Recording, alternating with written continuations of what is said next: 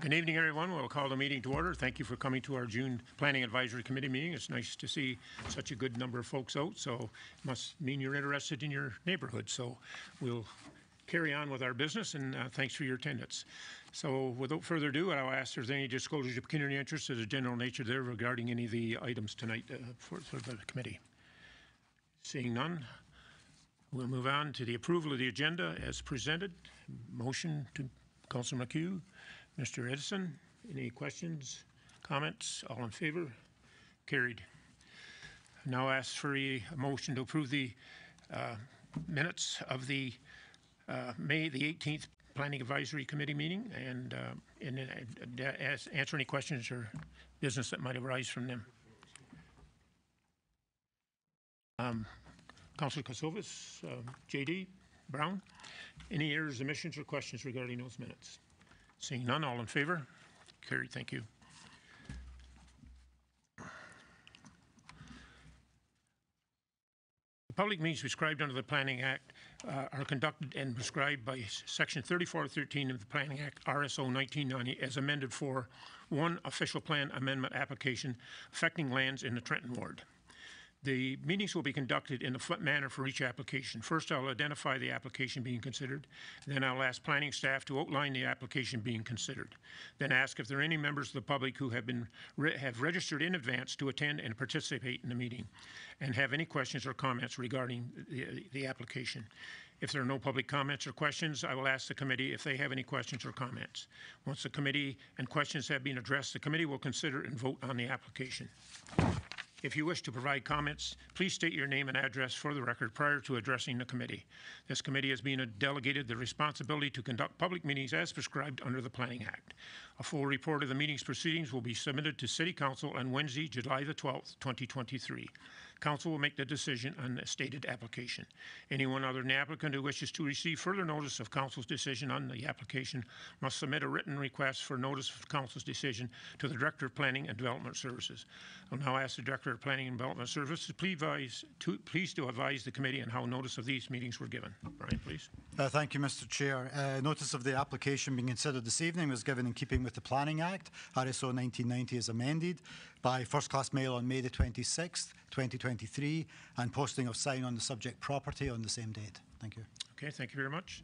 We'll move right into the first public meeting of the evening, and it's Staff Report 7.1, and or Item 7.1, Staff Report 23-03 PD, and it's for a official plan amendment. The owner is 8411379 Canada Inc. Agent is Andrew Furnichek, W&D Associates, and the location is 41, 47, and 57 Stella Crescent. The file number is D09/S05/23. Brian, would you like to address this application, please? Yes, thank you, Mr. Chairman. I will. This evening's meeting, as the committee know from the agenda package, is a public meeting under the Planning Act. There is no staff recommendation on the staff report at this point in time. The objective of this evening's meeting is to provide information on the proposal, on the application, and to provide committee with all of the details and provide an opportunity for input. I'll relate to some of the input that we've received through the circulation process, and then an opportunity for members of the public to that are in attendance this evening to speak to the proposal. After that, then we will bring back a full recommendation report at a further meeting of Planning Committee. So, as you stated, the application in front of committee this evening is public information, is official plan amendment application, addresses 41 to 57 Stella Crescent. I will say I will speak predominantly to the purpose and objectives of the application from a planning perspective. I won't get into too much detail on the specifics of the application for the reason that we do have the proponent and their consultants here this evening, and I know that they have prepared a presentation, so I don't want to double up on the information. So I'll relate it to the municipality side of things. So as I said, official plan amendment 41 to 57 Stella Crescent. Part of the property is currently vacant. It did previously hold a couple of single-family detached dwellings. The predominant piece of the parcel currently houses the banqueting hall, known as Heroes Landing, and the associated accesses and surface parking. It's effectively the Heroes Landing site is a T-shaped property coming off of Stella Crescent, and that's added together with the vacant piece directly adjacent to the west. The proposal in front of the committee, the reason or the rationale for the official plan amendment is to redesignate this parcel of land, or these two combined pieces of land, under a site-specific special policy area to permit the development of an apartment development. The application is based on 140 residential apartments with an overall height of 8 stories to the final building. The application's been submitted with a range of supporting studies, all of which are in the application package and were part of the agenda package. Those include drawings, site drawings, some elevation drawings of the building, a full planning justification, which I think is going to be the bulk of the presentation from the consultant this evening. A functional servicing report, which talks about the servicing nature of the development, or the servicing needs, and relates that back to the city's services and the ability to provide that servicing, and a traffic brief and a traffic impact letter with a terms of reference for the full traffic study, which is currently underway. The property itself is just over 1 hectare in size. It's 2.6 acres with just under 90 metres of frontage onto Stella Crescent. It's bounded with the St Mary's Catholic School on the south side, CFB Trenton lands directly to the east, and then other residential lands in the form of low-rise apartments and single-family dwellings to the north and immediately adjacent to the site.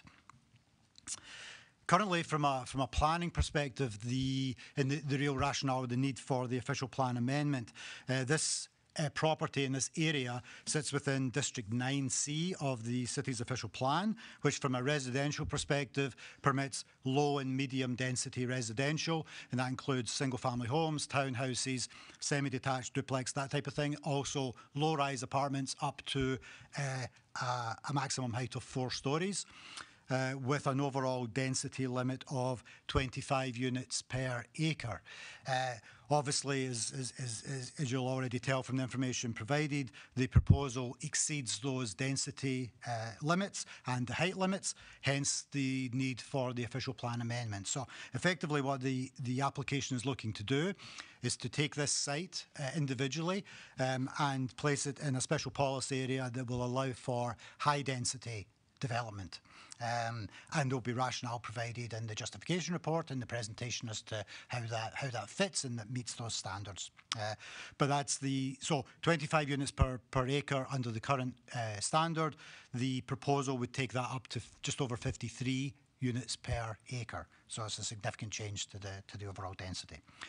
Within the official plan, while this is in a low to medium density area, the official plan does have policies that relate to the criteria by which high-density development can happen. Those are confirmation of servicing, the compatibility with the neighbourhood, which is one of the primary topics for this presentation and for the application, proximity to services that people use on a day-to-day basis, whether that's commercial facilities, schools, hospitals, all that type of thing. Access to arterial or collector roads for traffic needs, and the ability to provide on-site parking so that there's not an impact on neighbouring streets from a parking perspective.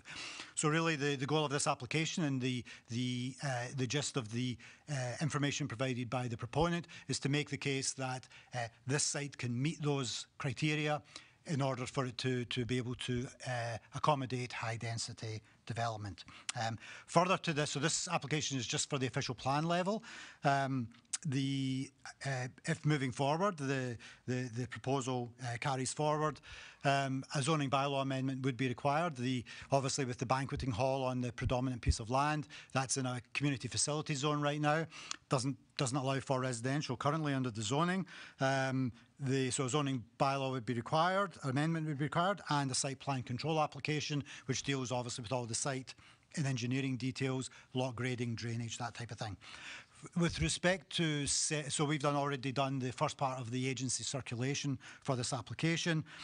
Fire services have commented that on the need for fire flow calculations, they would come at a later stage in the process, but they've also commented on some of the details that would come through site plan, fire routes, confirmation of fire flows. Public Works Department have confirmed that there is servicing capacity to accommodate the development, both with respect to wastewater and water supply, and the consultant's functional servicing study also makes comment on the ability to service the proposed development, and the Public Works comments also confirm the contents requirements of the traffic study to support this application. To date, through our consultation, through our public consultation, we have received no public comments delivered to the department as a result of the circulation. Agency comments, Lower Trent Conservation, Hydro One, and the school board have all commented no objections or concerns. So with that, that's the premise of the application. That's the proposal in front of us. With that, back through the chair, this may be the opportunity to get the consultant to speak to the detail of the application. Okay, thank you very much, Brian. I will now ask the consultant to come forward and do your presentation, and then we'll get into some public comments after that. Thanks, Brian, for your presentation, and good evening, Chair and members of the committee, members of the public in attendance as well. My name is Mike Bennett. I'm a senior planner at W&D Associates, and we're the planning agent for the proponent who is proposing this official plan amendment application for 41 to 57 Stella Crescent. Just looking at the site. Is this a little bit better? Yeah, much better. I can hear myself a little bit better too. Brian's already gone over the site context somewhat. The site's located on the south side of Stella Crescent, immediately adjacent to CFB Trenton. The area is characterized by a mix of predominantly residential uses, walk-up apartments, low-rise residential uses as well, and the adjacent St. Mary Catholic School. And then the broader context in Trenton, we are located on the east side of town, close to the base again, closely accessible to Dixon Drive, which does provide direct access to the base, as well as to the west side of town, including the downtown across the river. Dundas Street is located to the south, so we've got a wide variety of commercial services and amenities within walking or biking distance or a very short drive as well. And then looking at the actual site itself, we've got the existing banquet hall on site. The proposed development would essentially almost maintain the footprint of the existing banquet hall, which would be demolished to make way for the development. We do have a large segment of the site at the northwest corner, where formerly there were 2 detached dwellings, which, as mentioned, were previously demolished. We do have a sizable surface parking area within the south end of the site as well. And in the immediate surroundings, we do have walk-up apartment buildings to the east and the west. To the south, we have St. Mary Catholic School. The school building itself is located to the southwest of our site, and the schoolyard backs onto the rear of our property as well. In the area, we do also have Stella Park immediately north of us, opposite Stella Crescent. Further north is Dixon Drive, an arterial road, and to its north are additional residential uses. Looking at the official plan situation, we do have a newly adopted OP, as we know, not yet in force. However, we have made reference to the planning policies in the new official plan and our planning rationale. Both the in-force and adopted OP recognize the site designation as urban planning district. And then more specifically, we're in District 9C, which, as Brian mentioned, permits low and medium residential development. And so medium density does allow apartments up to 4 stories. We are permitting something slightly taller than that. So the basis of the official plan amendment is to permit high density residential uses, which include apartment buildings greater than 4 stories with a net density above 50 units per 0.4 hectares. Schedule D of the official plan indicates that we have kind of a natural hazard area to the east associated with a creek that flows south into the Bay of Quinte, and we're located outside of the noise exposure area associated with the Air Force Base. And this is also critical to our application. Schedule F for transportation. Dixon Drive is recognized as a major collector road, and that's critical for providing a basis for the high density use, which is typically directed towards collector roads or in very close proximity to collector roads, being Dixon Drive in this case. And of course, a future application for zoning bylaw amendment will be required to support the proposal. We do have a split zoning for the site, residential type 4 and community facility zone, which is associated with the banquet hall use. Looking at the site itself, you can see that the proposed building essentially mirrors the existing footprint of the banquet hall. We do maintain the curb cuts with the main access point located to the northwest of the building, and a secondary point of exit along the east side of the proposed building.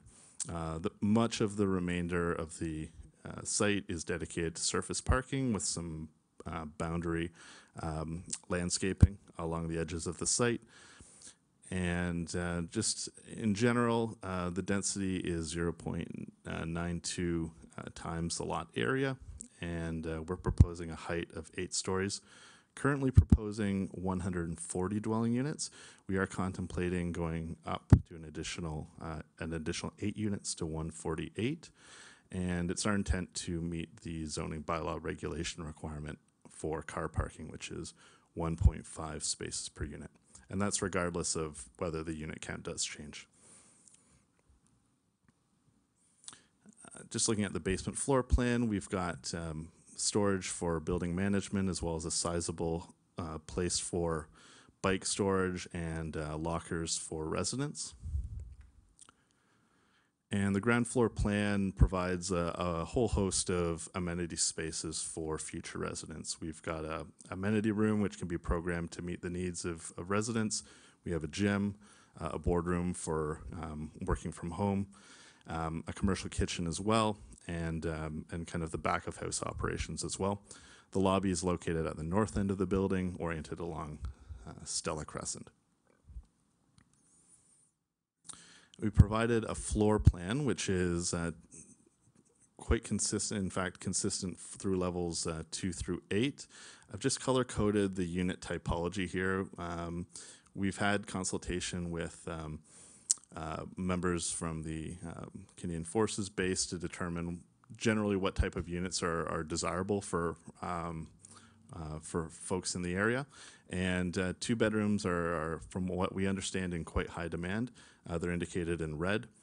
We have 1 bedroom units indicated in orange, and currently 1 studio unit per floor, just indicated in white.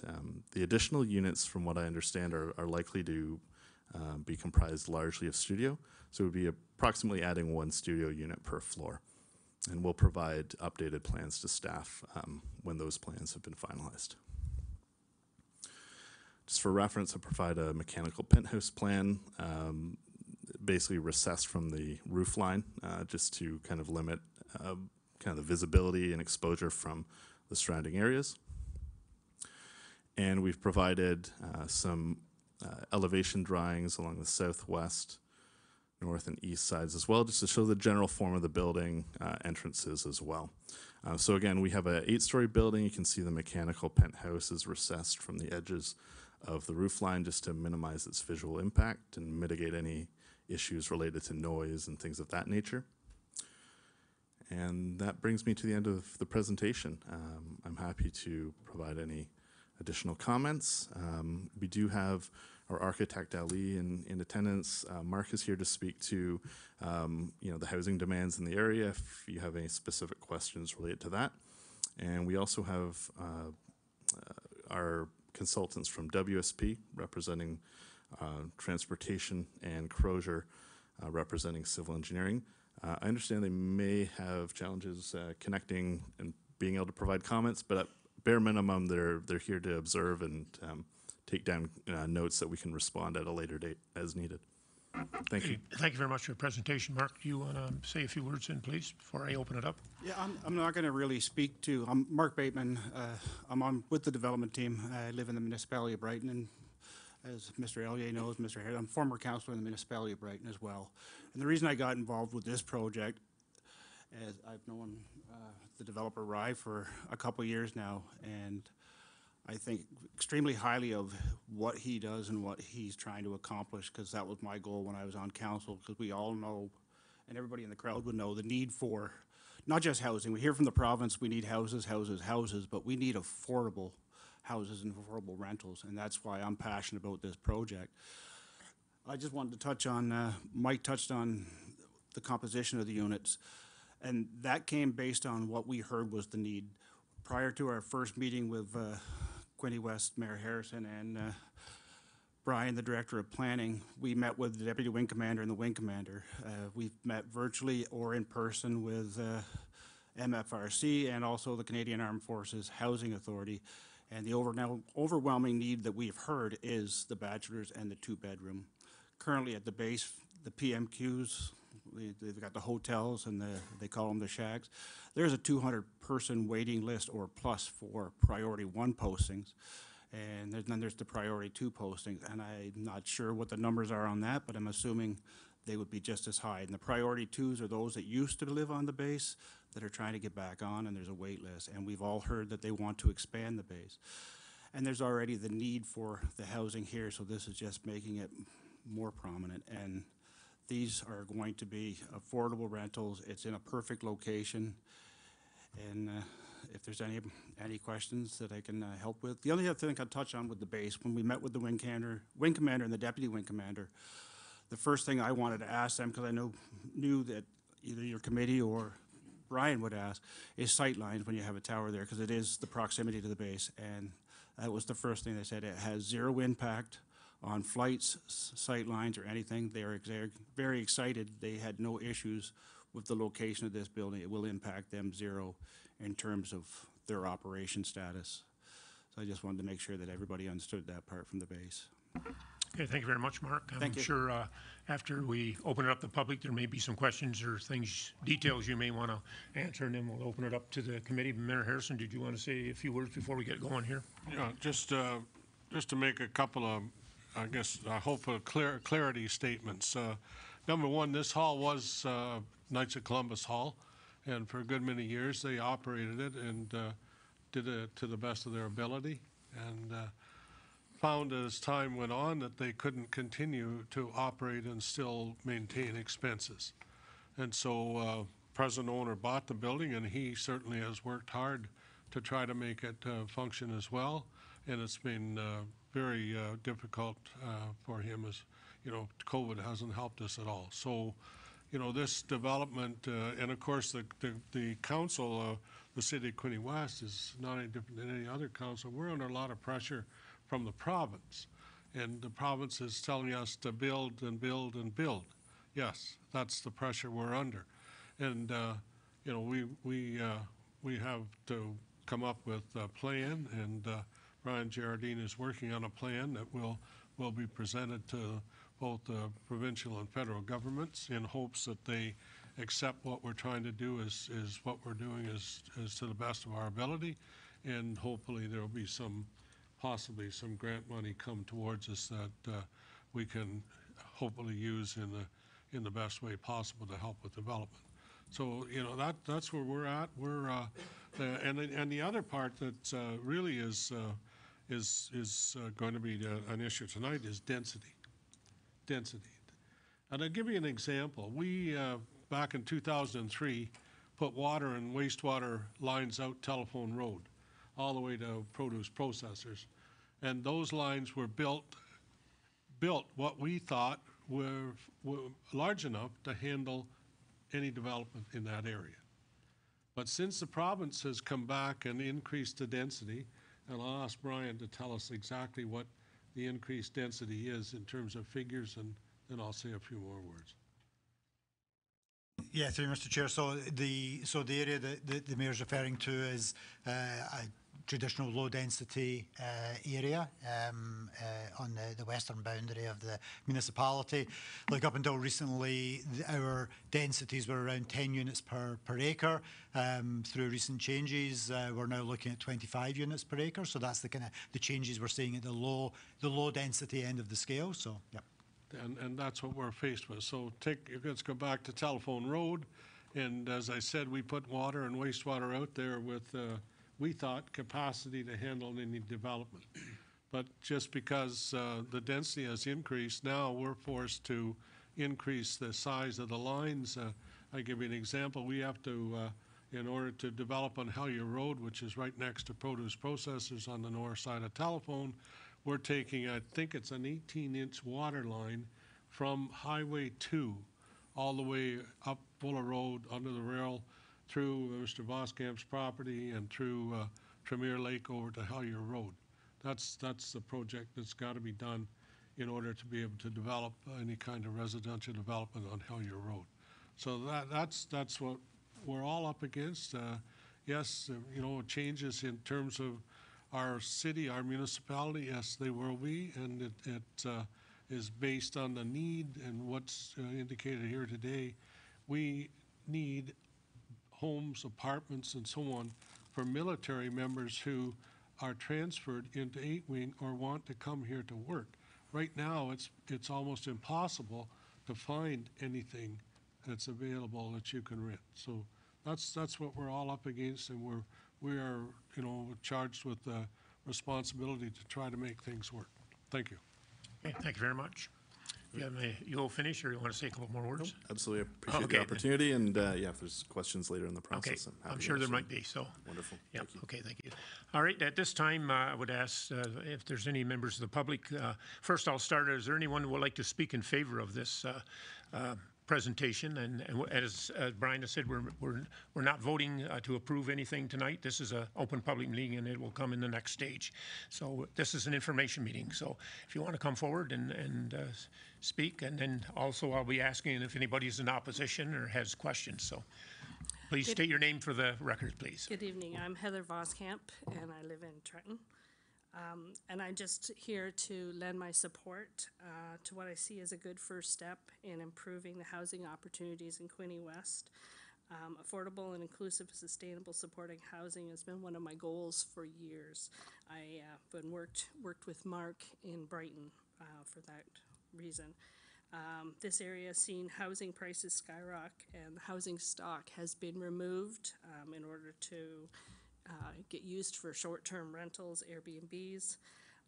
The recent influx of Ukrainians displaced by the war that have made Quinte West, the region, their home. They were able to find employers really easily, but they struggled to find accommodations that they could afford so they could rebuild their lives. As Mark has already talked about, military personnel are shocked by the lack of housing options in the area and the long list for the PMQs. Chronic underfunding of the ODSP effectively treats people who have a serious chronic diagnosed disability of unworthy of living with dignity and respect.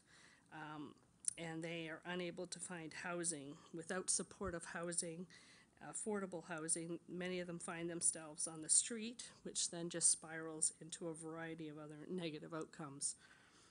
The lack of affordable housing and a general supply shortage is not a one-size-fits-all solution. But I believe amending the official plan to allow for a high-density residential development in this location makes sense and is a step in the right direction in improving housing for Quinte West. Okay, thank you. We appreciate your presentation. Anyone else who would like to address this proposal? Please come forward, please. State your name and address for the record, please. My name is Tom Painter. I live at 35 Fairview Crescent, and I own a property on Dixon Drive occupied by my daughter. My concern is naturally the height of the building is one thing, but the density and the traffic flow in the area. Mayor Jim knows me very well. I was a member of the Knights of Columbus and still am, so I have good knowledge of this hall. I know the traffic coming across Stella Crescent to turn on Dixon Drive has always been somewhat of a concern. It's a dangerous type of intersection at that point, just past the hall. Also, the traffic on Dixon, coming from the base, both in the morning and the evening, is quite heavy. To add increased density will cause, I think, a problem to the homes living off Dixon Drive to get in and out of their driveways.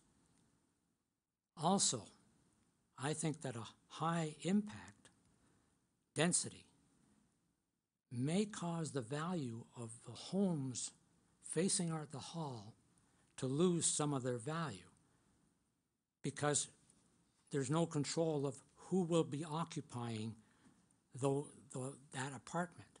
I know it's probably geared to military, and I know very well what's happening on the base, but I'm somewhat concerned about the type of personnel that will be occupying that building. So I thank you very much for hearing me. Okay, thank you. Your concerns will be recorded, that's for sure. So, JD? Sorry, sir, can I ask a follow-up question, please? What are your concerns? You mentioned the type of people who would live there. Can you elaborate on that? Well, there are sections in town here that have apartment buildings. Yeah. And after a while, the type of people renting the apartment changes. I know that they're talking about military, but I don't believe it'll be only military renting the apartment. And if the cost is low enough and reasonable enough, you'll have other people in town that will rent the apartment. And that may change the type of people. So I'm not reading you. What type of people are you referring to? No, I'm just concerned that there may be, a lower income people that may be able to get in there with help. Is that a bad thing, though? Beg your pardon? Is that a bad thing? No, it's not. I'm just saying that, you've got a heavy density. Yeah.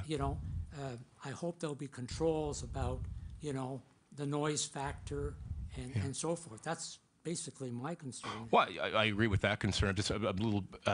I was just confused by your comment about the people living there. Have you gone to Tim Hortons this week at all?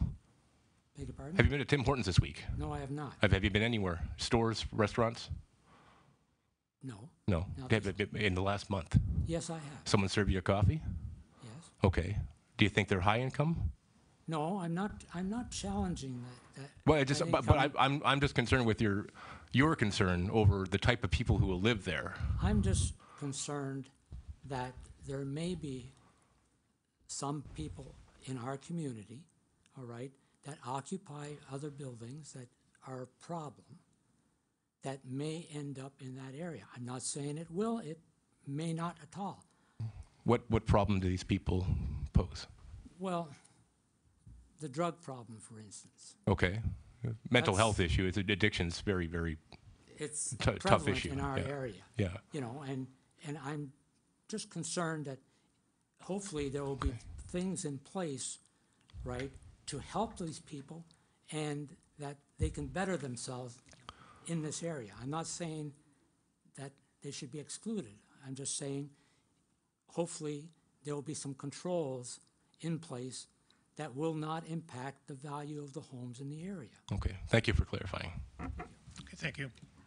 And certainly we can't discriminate against people too if they qualify. They certainly have every right to occupy or rent or even buy where they do. But we know that sometimes there is an element that's out there, that's for sure. But that's predetermined. We can't predetermine everything. If we had a crystal ball, we'd have it all made, I guess, for our futures and whatever. But anyway, anyone else would like to address this presentation as far as any concerns, opposition, or otherwise?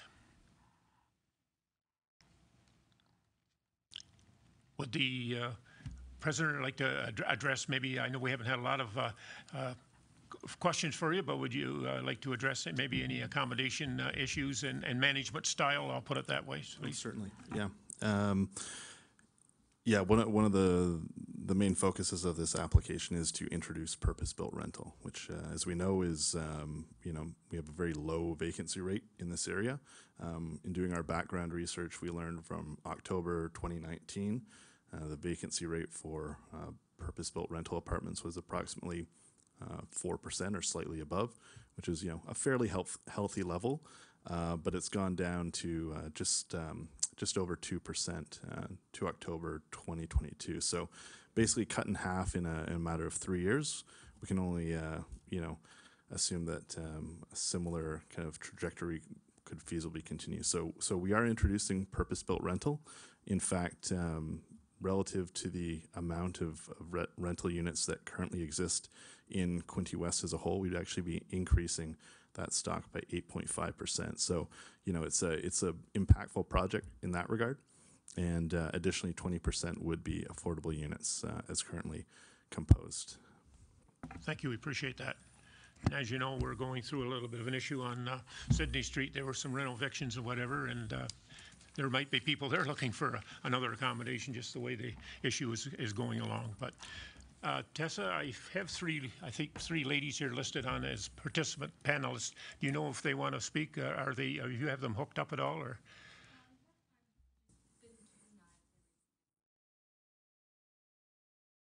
Okay. Okay. But if they so wish, why, just let me know. I didn't see any hands up. Usually they put a hand or a colored hand that I can acknowledge them, but I don't want them to think that the committee here was, sidestepping them in their opportunity to speak. So, Brian, would you like to maybe speak to the traffic situation and traffic studies? And I know that's something that'll be coming, but I know that was brought up. Maybe you would like to address that as far as the city end of it. Yeah, thank you, Mr. Chair.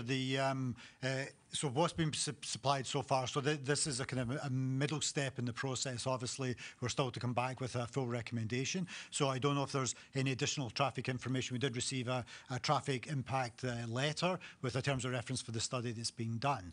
So that work is underway. The consultants may have additional comments for this evening on that. If not, that information will be brought back to the committee when the recommendation's there.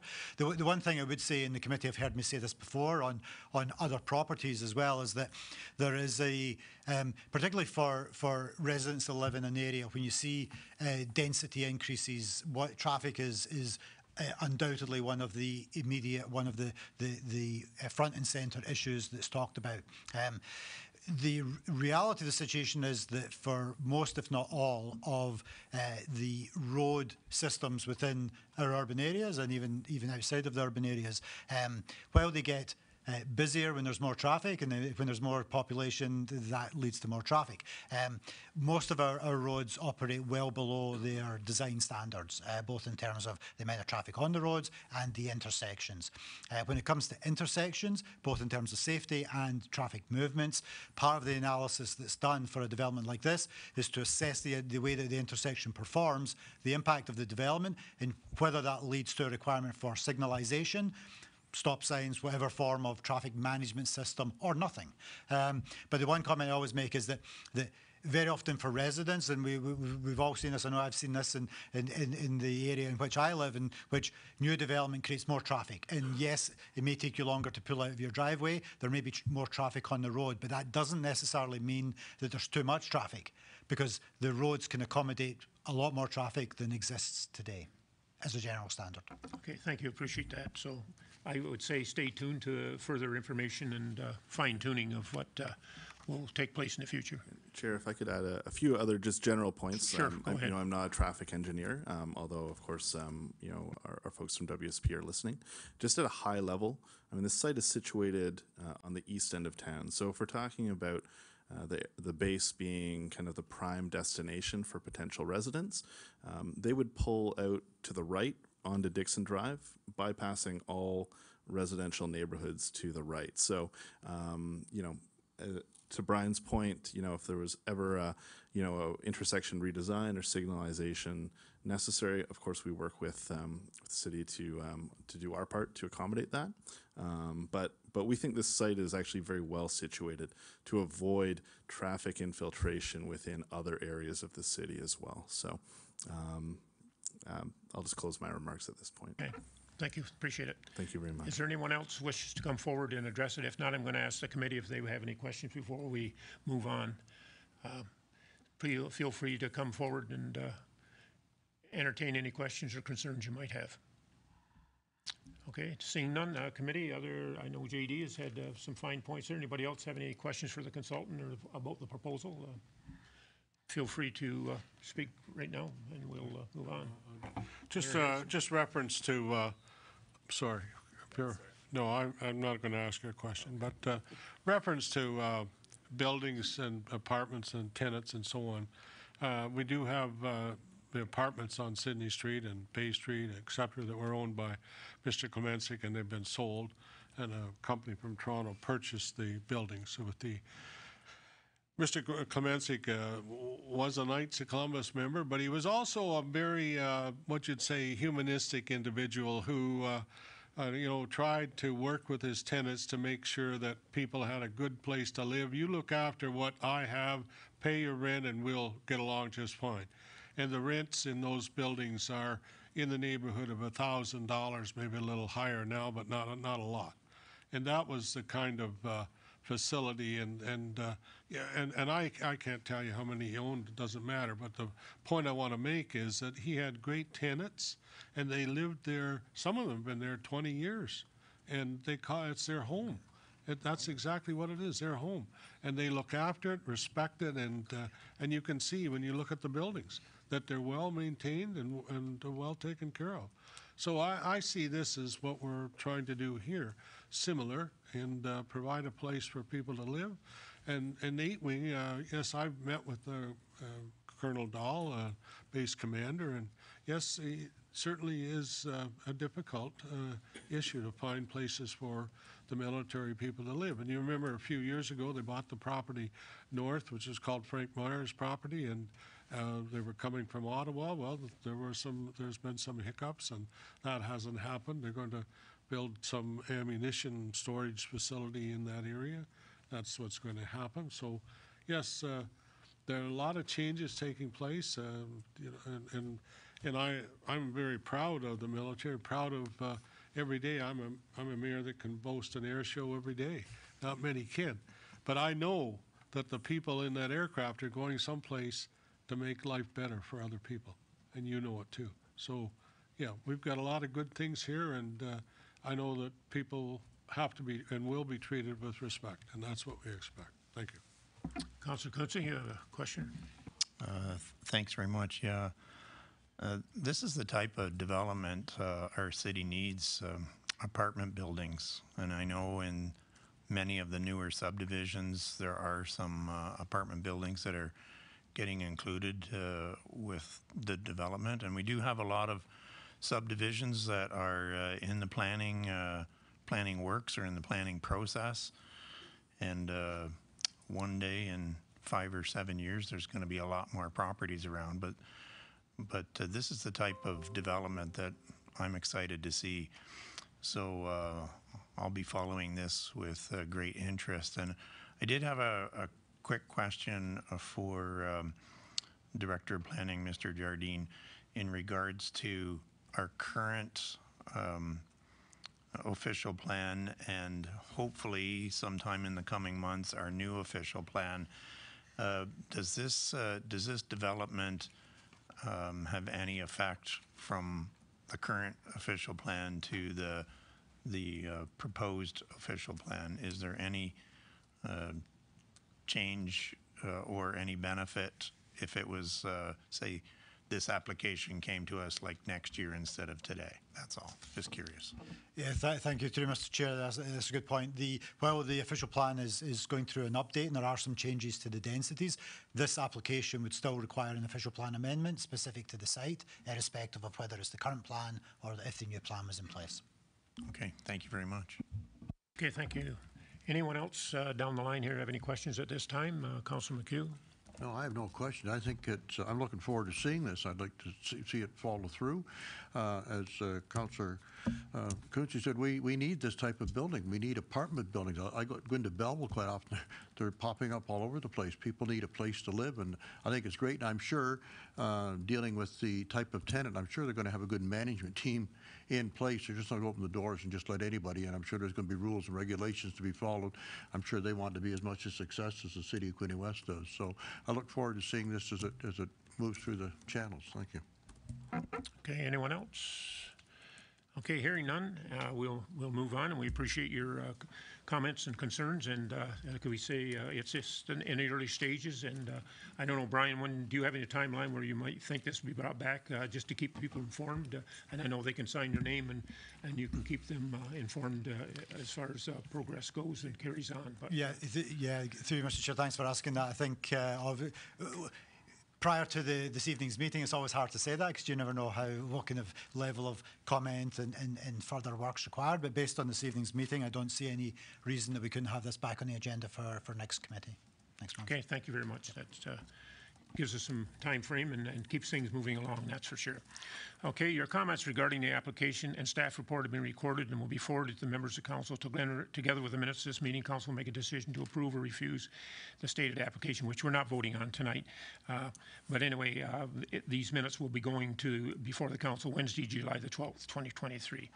We now move to item 8, which is public input. You're certainly welcome to come forward and ask a question about anything or that's on the agenda or not.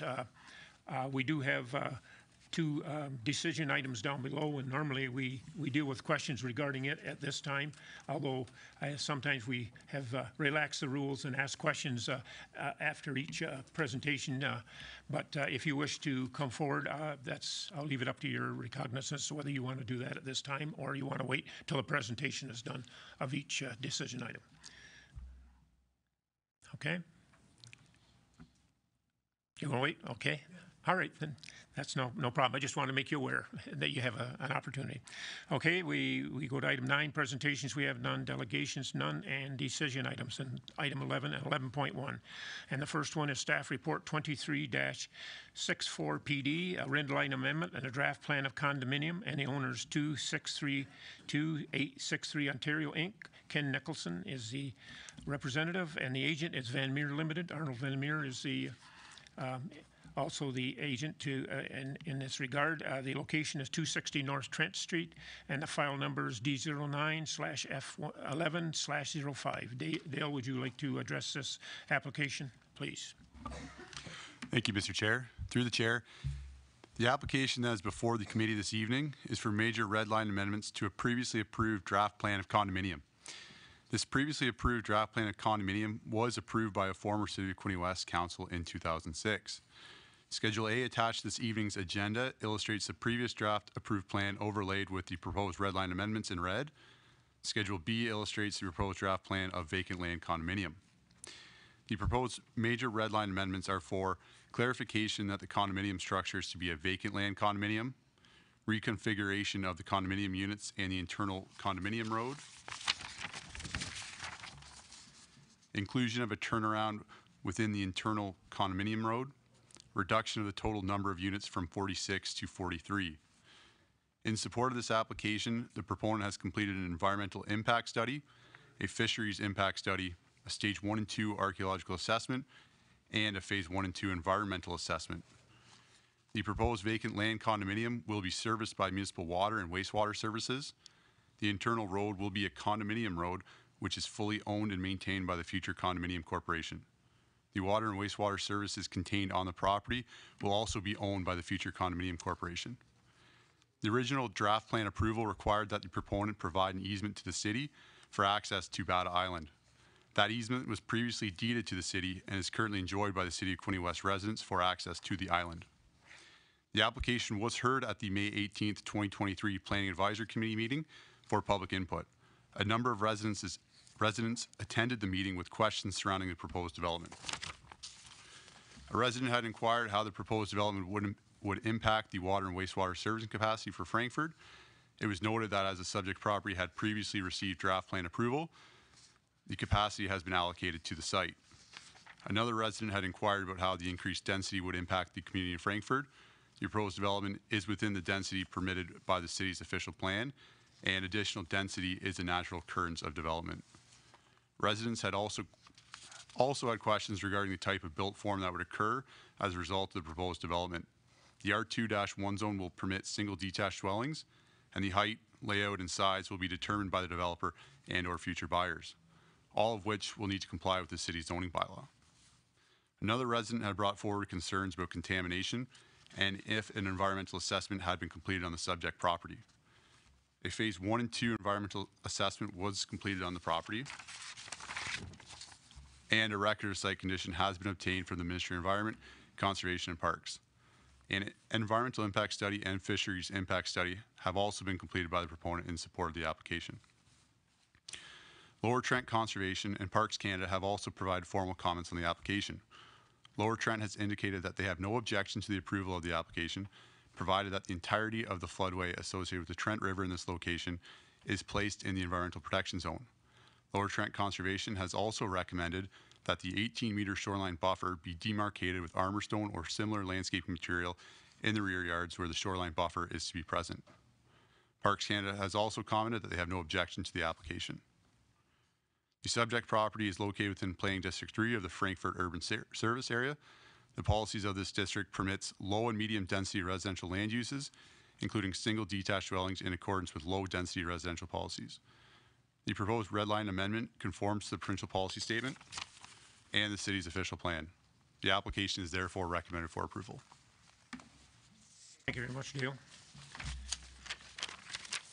Is there anyone in attendance who wishes to speak in favor of this other than the applicant? Or opposition or concerns or general questions? Yes, sir. Come forward, state your name and address, please. A few questions. Patrick Cureton, 240 North Trent Street. Let's go back to your, in the minutes of the meeting, which by the way are really very complete, actually more complete than what we heard at the previous meeting. You indicate that there's an 18-meter naturalized setback and an additional 12-meter setback. Who will be responsible for the upkeep maintenance of this 30-meter setback? Through the chair, as part of the environmental impact study, it suggests that the 18-meter buffer should be basically maintained by the condo corporation, and then the 12-meter setback will be maintained by the individual unit owner. So what you're saying then is that there's a 12-meter setback behind the houses, which are the quote-unquote waterfront, and they get to maintain that additional 12 meters? Or does the condominium board maintain it on behalf of the residents? So through the chair, technically it's a 30-meter setback, 12 meters from the back of the property, 12 meters in would be maintained by the property owner or the condo unit owner. Then the next 18 meters to the waterfront would be owned by or maintained by the condominium corporation. Okay. Because this is a vacant land condominium, the municipality has the right and or the responsibility, I suppose, to set out restrictions or parameters for the development, for the appearance of these buildings. Has Quinte West set out any restrictions with respect to the buildings and or structures that are going to be part of this condo complex? Brian? Through you, Mr. Chair, other than anything that's mandated by the zoning in terms of the building scale and setbacks, in terms of design quality or anything like that, no, that's not something that we would impose generally on any development. And we certainly, there's no proposal at this point in time to provide that kind of design control or maintenance control. That would be controlled by the condominium corporation. And can you tell me what the common elements of the condominium are? Through the chair, so it's not a common elements condominium. It's a vacant land condo. I understand that, but there are parts of that condominium which the residents must contribute a fund to maintain or pay into. But that would be the road. Water, sewer, road maintenance, et cetera. The utilities from the property line all the way to the units would be privately owned by the condominium corporation. The roadway would be owned by the condominium corporation, and the unit owners would be responsible for paying for the maintenance of those items. And water and sewer is paid to? That would be included in the utilities, and that would, depending on how the condominium corporation structures it, they would have to sort that out. And finally, I have one more question that has to do with the notion of freehold. No, the developer has the authority, has the right to maintain some of these units as for leasehold, call them leasehold condos, as opposed to freehold. Will there be leasehold condos or houses in this complex? Through the chair, my understanding of the concept is that the condominium units are vacant land, and those will be essentially owned by each condominium unit owner. They won't. I don't believe that they'll be leasing the land per se, as it'll be more of a condominium structure than a leasehold development. But I would leave that up to the applicant's agent to answer any more questions on the legality of the structure. Okay, thank you very much. Anyone else wishes to address any questions or concerns?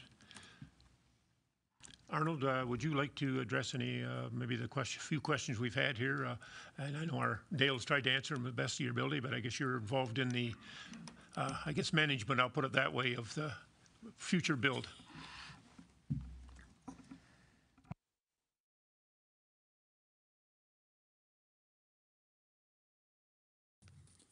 Thank you, Mr. Chairman, members of the committee.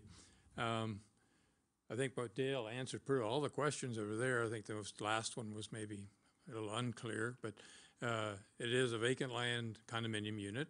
Anything that's on the property, it will be owned and operated and maintained by the condominium corporation, and that's where the basic common element costs fees are coming towards. So snow plowing, maintaining the roads, upkeep, the sewer connections, et cetera, are all the responsibility being addressed through the condominium corporation.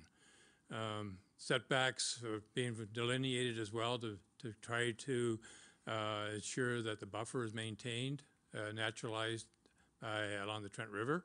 And then there's a sort of setback. The lots are extra deep, as you can compare if you were driving down that proposed roadway on the right-hand side of the riverside. Those lots are very deep. On the left-hand side, they're more shallow. The lots are basically standard-sized lots within a plan of subdivision. They're 50 foot by 100 feet deep, if not more. So they're equivalent to if you're doing a draft plan of subdivision, these lots would be comparable to that. The advantage is that the lots are deeper on the riverside, more to address the buffering that's required. And the whole red line revision was about to try to address the old concept that did encroachments towards the river. We had to deal with the flood line mapping that was done along the river. So that's what really brought up the red line revision. The whole process technically isn't even for a public issue. It's a formality we're going through. It should be approved. We're trying to just receive additional public input and try to resolve them. The actual units, they're a house. If it had been a standard condominium, the corporation would have been maintaining the yards around them. They would have been maintaining the structure. This basically is in effect almost driving into a subdivision. The people are responsible for their own houses. They're responsible for their own yards. They're not getting city snow plowing. They're not getting city garbage removal. They're taking care of that through the corporation. I can't guarantee that somebody would buy a house, a unit in there, and rent it to somebody. That's allowed anywhere in the city. It's an investment opportunity possibly, but I see this location of this property, it's going to be ownership. That location is going to draw people there to own it and want to live there. So I see a very slim chance of the type of house that's being proposed for there on those type of lots that they would be a rental unit. But you can't guarantee that. That happens anywhere. You can see that in any subdivision, and there would be some immersion of maybe 1 or 2 units like that happening. But again, everything would be controlled again by the condominium corporation to try to keep the standards up. If the unit owners are not maintaining the property, the corporation goes back in and will maintain it, and they'll also then be charging it back to their unit owners. So it's going to maintain a high-class development for this area. Thank you very much. We appreciate that. Anyone else before I ask the committee to consider this? And then we do have an approval recommendation here. If there's no one else in the audience that wish to address this, I will now ask the committee, Mr. Forsyth. Just have a comment. This development's a really good use of repurposing land. It was in an old industrial site from what I remember. You guys have, I think, have incurred the expense of cleaning up. I think Mr. Vandermeer said at the last meeting. And it's just given that area in Frankfurt an opportunity for some regrowth, I guess, for lack of better terms. And the land use is just great, you know. We should see more things like this. We're not sitting here talking about encroaching on prime agricultural land. We're talking about an old industrial site building houses on it. That's all I wanted to say. Anyone else wish to make comment on this? Councilor Quinte. Thanks very much. And I didn't think of this at the last time that this came forward, and I am going to support it. I'm just hoping that the owners of the condominium corporation will follow the advice of the Conservation Authority with respect to shoreline management and let Mother Nature assist the shoreline management with the water clarity and cleanliness. There is plant growth that can assist everybody. So if the condominium owners will follow the advice of the Conservation Authority with their shoreline, I would be very happy, but I am going to support the decision item. Thanks. Okay. Any other questions or comments? If not, I would entertain a motion. I'll make a motion that we approve. And I'd just like to make a comment too. The condominium corporation doesn't have any option. They have to follow the guidelines that are established. There's no choice. And yes, the drinking water for Ward 1 comes from the Trent River, you know, and so it's our responsibility as a municipality to make sure that anything that goes in the river is acceptable and meets the standards established by the Ministry of the Environment. So the condominium corporation doesn't have, as far as I'm concerned, any leeway in terms of meeting the guidelines and the rules that the Conservation Authority puts out there. Yes, this is it's wise use of the land. It's hard to envision what's happening. Listen, I'm not any different than you are. I have a 10-acre field in front of my house, a 10-acre field. And at one time I thought there might be room for 10 houses. But with the density that they're talking about now, they could put 250 houses. It's scary, you know? Yes, and I keep a herd of cows, and my neighbor milks cows, and we have waste that we have to spread. And if this is why we have to use the land like this wisely, because if you start dropping houses all over the rural areas in any municipality, that's going to inhibit or completely eliminate the milking of cows or the raising of beef or the raising of chickens. Brian could tell you, a few years ago we tried to look in Quinte West and Hamilton Road to find a spot to build a pig barn. We couldn't find one. It wasn't possible. That's correct. So yes, I understand. Yeah, it's a completely different concept, world, whatever you want to. And I live at the end of the road, and I'm staying there. Thank you. At least that's my. Okay, it's been moved by Mayor Harrison, second by Councillor McHugh. Any further questions or comments from the committee? All right, I would ask all in favor of the approval of this recommendation. Carried unanimously. Thank you very much. Okay, we now move on to item 11.2, a staff report 23-065 PD, red line amendment, draft plan of subdivision, and the owner is 1210641 Ontario Limited. Owner operator Diamond Homes. The agent is Van Meer Limited. Arnold Vandermeer is the agent representing, and the location is Windover Street. The file number is D12/F151/10. Katie, would you wish to address this application, please? Through you, Mr. Chair, the city received a red line amendment application to increase the number and types of dwellings permitted for a draft plan approved subdivision known as Windover Street in the village of Frankfurt. The draft plan of subdivision was given approval by a previous City of Quinte West Council on June 21st, 2010, and the draft conditions are attached to the staff report that accompanies this application. The proposed red line amendment will revise the draft plan from 11 single detached dwellings to 28 townhouses and 1 single detached dwelling. The statutory public meeting for this application was held in accordance with the requirements for the Planning Act on Thursday, November the 3rd, 2022. The recommendation put forward by planning staff at that time was to approve the red line amendment application as well as the concurrent zoning bylaw amendment, as both applications complied with the provincial policy statement and the city's official plan. The committee's decision was to defer the applications in order to have the applicant provide additional information to address public comments. The staff report being presented to the committee this evening includes a discussion of the various comments made by the public at the previous meeting. Public comments in the staff report have been categorized by subject and include the density and form of the development, traffic, emergency access, the existing groundwater conditions, and parks and green space. Members of the public commented on the increased number of units as well as the change in housing type. Since the public meeting in 2022, the applicant's agent has provided additional justification to support the proposed density and the form of development. The proposed development results in a net density of 9.90 units per 0.4 hectares and is within the low density limits as set out by the city's official plan, which allows for a maximum density of 10 units per 0.4 hectares. Individuals in attendance at the meeting noted concerns regarding the existing road network and the potential for increased traffic volumes as a result of the proposed development. A traffic brief prepared by Greer Galloway dated October 21st, 2022 was provided in support of the red line application. As a result of the comments received at the public meeting, Greer Galloway prepared an updated traffic brief, which is dated January the 4th, 2023.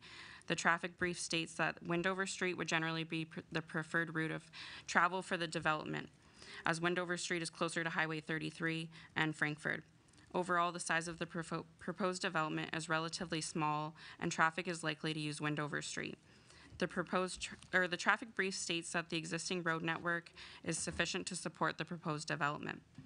Members of the public raised concerns pertaining to emergency access to the subject lands during a flood event. Adequate floodplain mapping has now been undertaken for pre- and post-development conditions on the subject lands. The applicant's engineer has completed a floodplain elevation analysis and has determined that emergency access directly to Windover Street to the proposed development would be available during a flood event. A geotechnical investigation report prepared by Cambium was submitted in January of this year in order to address the concerns regarding the existing subsurface conditions, groundwater conditions, and soil-bearing capacity. The geotechnical investigation was conducted on the site by Cambium on December 1st, 2022. The applicant's engineer has confirmed that the foundations for the units are proposed to be above the bedrock and the groundwater table. The public also commented on the loss of green space and that the proposed development did not include a park. In this regard, planning staff have reviewed the city's official plan, along with the city's parks master plan for applicable policies regarding parkland dedication and cash and lieu requirements. The Parks Master Plan determined that this part of Frankfurt is well served for residents in regard to parkland, as they are within close proximity to the existing James Street ball field and play area. The Parks Master Plan establishes that residential neighborhoods within 600 meters of existing parkland are considered to be well served. The city's official plan allows for the city to accept cash in lieu payments for parkland dedication.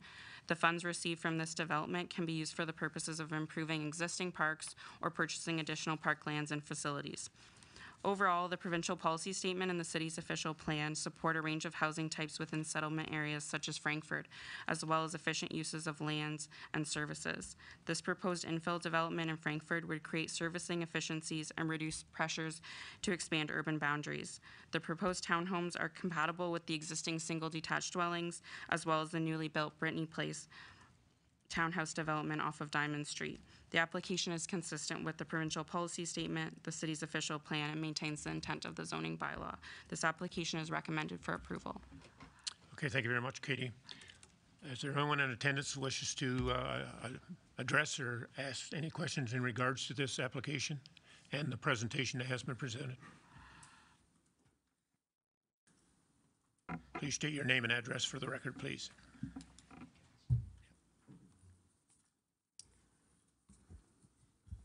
Hi, my name is Susan Tanzola and I live at 10 Patrick Drive.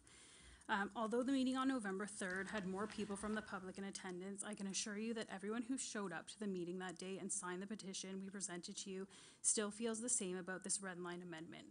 Everyone lives busy lives and we only had a few days notice of this meeting, so several people had prior commitments they were unable to change to be here. Essentially, every person in the surrounding properties of this proposed development is opposed to this zoning change. We are not saying that we don't want anything to be built there. This is not a case of not in my backyard. We are asking that the plan be revised with less density to better fit in with the surrounding properties and still allow for green space, nature, and undeveloped land for water to saturate. At the meeting on November 3rd, members of council voted to defer, with the requirements for deferral being a review of the density with a recommendation that they decrease the density, figure out more logistics regarding the drainage and stormwater, review the conditions of the existing roads that will be used to access this development, such as March Street and Patrick Drive, with a suggestion that they should be brought up to urban standard and that these updates should happen before the development begins, and a comparison for how the water and drainage would be affected between the foundations of 11 single-dwelling houses and the foundations of 29 townhouses. From what we can tell, nothing within the plan has changed since the last meeting, besides a recommendation to be built in the drier months. None of the requirements for deferral were addressed. At the meeting on November 3rd, most of the responses from the developer's representative regarding our concerns were in relation to the new builds, how they will be built above the water table, the grades for the new houses will be above the regional water level, they will have new or upgraded infrastructure, there will be sidewalks and curbs on Windover Street for pedestrian safety, etc. He also mentioned that none of the properties would be shaded by these developments. However, those along the east side of Patrick Drive will lose a lot of their morning sun because it will be blocked by these developments.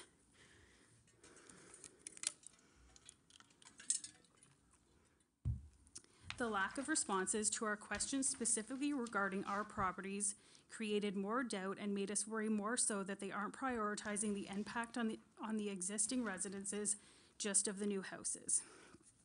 We understand that if there is damage to our properties, the developer would be liable. While that sounds good in theory, it would not be a simple process. Lawyers and experts would need to be involved to prove that the damage and/or flooding was in fact caused by the development, which would be costly, stressful, and time-consuming for the resident.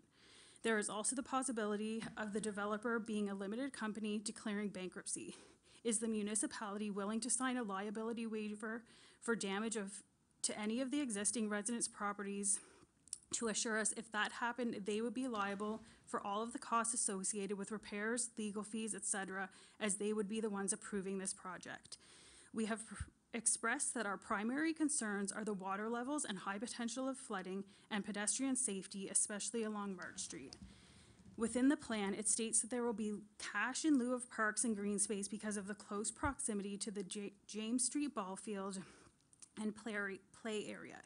There is no official plan to bring March Street up to an urban standard to add sidewalks, which poses a pedestrian safety risk as you need to use March Street to access these green space areas. While this plan may look good on paper, the surrounding residents who actually live on the property are the ones who have been battling the water issues there for years.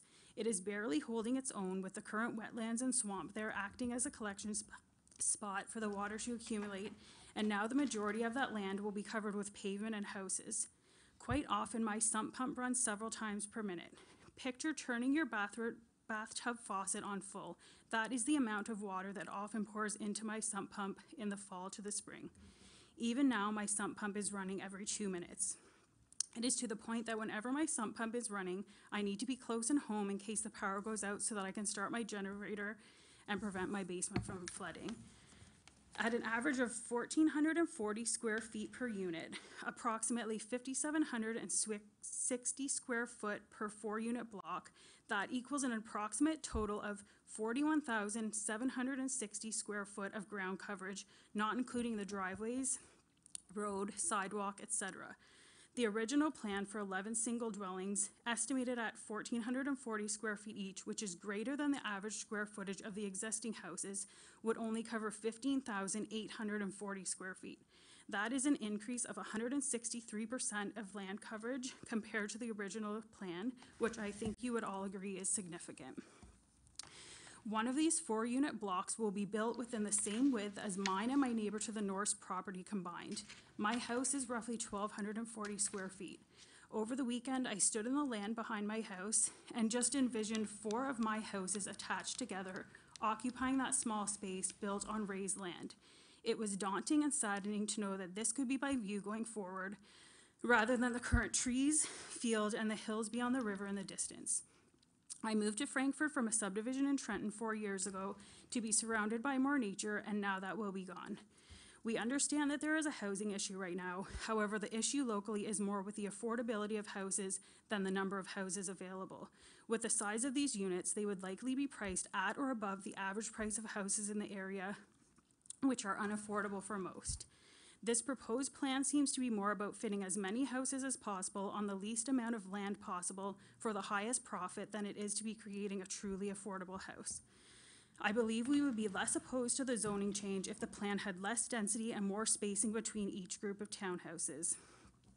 Perhaps building single dwellings on the east side of Patrick Drive and on the areas east of Patrick Drive and townhouses on the southern part of Windover Street, or eliminating 1 block of 4 townhouses east of Patrick Drive and the single townhouse at the southern part of Windover Street where it will connect to Patrick Drive. Again, we aren't opposed to the land being developed, just the proposed density and taking away so much of the green space and how it will affect the groundwater. The council before us today were elected by the public, and part of your role is, and I quote, to represent the public and consider the well-being and interests of the municipality. We ask that you hear our outcries and concerns and take into consideration how building at the proposed density, essentially taking away all of the nature and replacing it with pavement, shingles, brick, and siding, is not only going to increase the likelihood of flooding in an already oversaturated area, but also affect our quality of life and change the feel of the community around us that we love. Please help us avoid having to go through the appeal process, do the job that you are elected to do, and stand with us today. Thank you. Okay, thank you. Appreciate your presentation. I'm going to ask staff, and I know, Katie, you read off the concerns that had been brought up before in the other meeting, and I know it was reiterated here that none of them has been met. It appeared that way to me in the presentation. And I believe, I know the city's going to do some upgrades and some work on March Street, and maybe you could address the stormwater management and what has to take place there so it does not encroach or impede any abutting properties or neighboring properties. So, and then we'll move on from there for more questions. But if you'd like to address maybe what has been presented, please. Yeah, through Mr. Chair, perhaps on that question, because I think and thank you for the presentation. There's a whole range of things here. There's some of them are engineering and some of them are planning. And I think we spoke last time to the whole idea of efficient use of land, and the presentation stated about trying to. It appears like there's an attempt to place as many houses on as small a piece of land as possible, and to an extent that's right, and that is part of the goal, and that's part of the greater planning goals for the municipality in this area, in Frankfurt, in Trenton, and in all other municipalities, to try and make the best efficient use of land.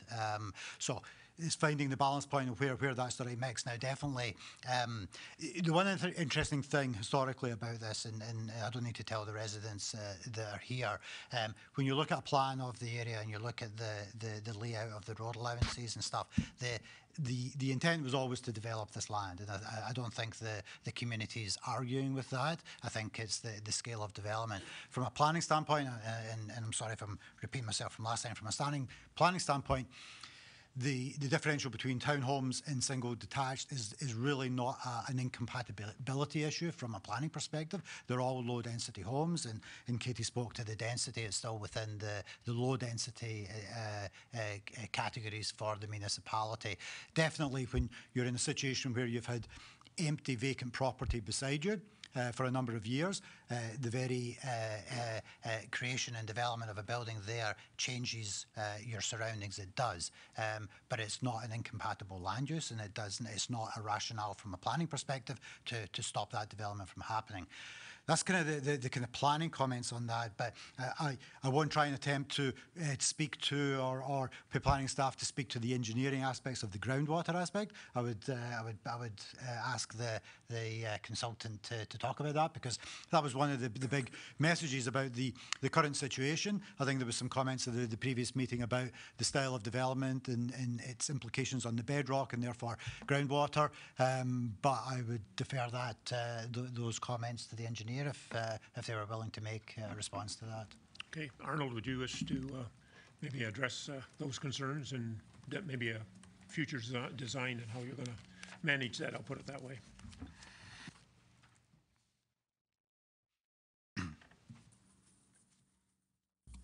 Thank you, Mr. Chair.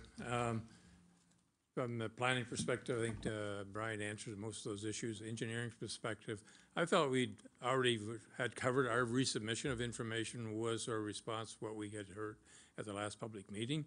We did have Camium there at that process. We're doing the geotechnical work. There were two issues I think were brought forth. One was the sort of floodline mapping, the flood area mapping for Coal Creek, and then the groundwater situation. There was a datum discrepancy that was confirmed and resolved with Lower Trent, and access on Marsh Street is readily available for emergency vehicles to get in. It's very close to the surface of the road at the present, even in a regional storm event. So that was resolved. The groundwater, we felt, as most people know, I think most of these houses existing houses also are probably built close to bedrock. We found the groundwater following the top of the bedrock and was draining more from get my bearings here now, from the east to the west towards the property. The whole intent with this development is fully serviced. It will have a storm sewer system installed. It will also probably be providing stormwater quality treatment before it would leave the site. We are also installing rear yard catch basins to intercept all the surface water that is coming either off of this development or coming onto this property and is being directed into the storm sewer and through the treatment unit that's being installed into Coal Creek. So all our work, the sanitary sewer is constructed into bedrock. It had to be trenched, it'd be hole rammed, and we're responsible for that. The storm sewer will be intercepting most of the surface water, under surface water, let's call it, that's following the layer of bedrock. The intent of these houses, we don't want to go into bedrock. We're not going to build in a bathtub. So we want to keep them up. We don't want to infringe into the neighborhood. It's a low density development as far as we're concerned. We could have used a larger lot, put very large white houses on it. We'd almost have, and make them two-story and have a bigger impact than what we're now doing with a story and a half split units that are being proposed with the townhouses. So I think we've addressed pretty well all the concerns. To create more green space, who's going to take care of it? You have to have a minimum amount of park land basically to be usable for and maintained by the municipality. Our feeling is we should be make a contribution to more open spaced areas that will be function for the full neighborhood. There is the Memorial Arena already in that area that's technically open space recreational use as well. The trail system is there. we can't resolve the issue. We can help the city resolve the issue of pedestrian traffic on March Street. I think they never came back to us and advised what upgrades they will be doing, but I think there is some potential at some point to make sure there is sort of some separation distance between vehicle traffic and pedestrian movement, walkers on the road going to the trail system. So I do believe what the intent of this plan, it is low density development. We are going to be probably addressing the groundwater situation through the infrastructure that's being built. We're addressing the surface water runoff, and I think it's a good use for developing the property for the cost that's associated with putting in full urban serviced subdivision. If we eliminated sidewalks, eliminated curbs, put a road in and ditches, I think we would have probably a lower standard of development. It is townhouses that's being proposed. They're freehold townhouses, individually owned, and I think they're sized in the range that would be, I would say, more expensive than the existing detached houses in the area, but still in the affordable range. If we had to go back to detached houses, we're going to be seeing more very expensive houses, which then become a marketing situation that would have to be addressed for Frankfurt, I think. So I think it's a good use for the area. It provides a buffer for the industrial building that's to the south we had to deal with as well. And I think the Conservation Authority are satisfied that we've dealt well with the stormwater issue as well. Okay. Thank you very much, Arnold. Okay, before I ask the committee to consider this, and are there any other questions? Please come forward at this time, please.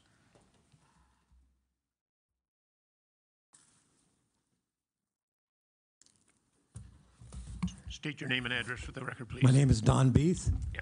87 March Street, Frankfurt. Okay. The engineer, Van Meer, states that the foundations will be above the rock bed and groundwater. That's what we read through the report. How high are they going to build it up?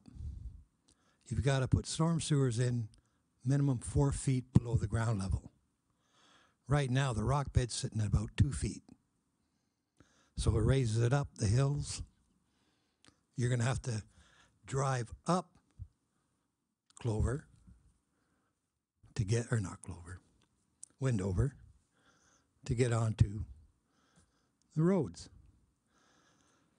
If they're going to build it up, that's going to increase water flow through ground.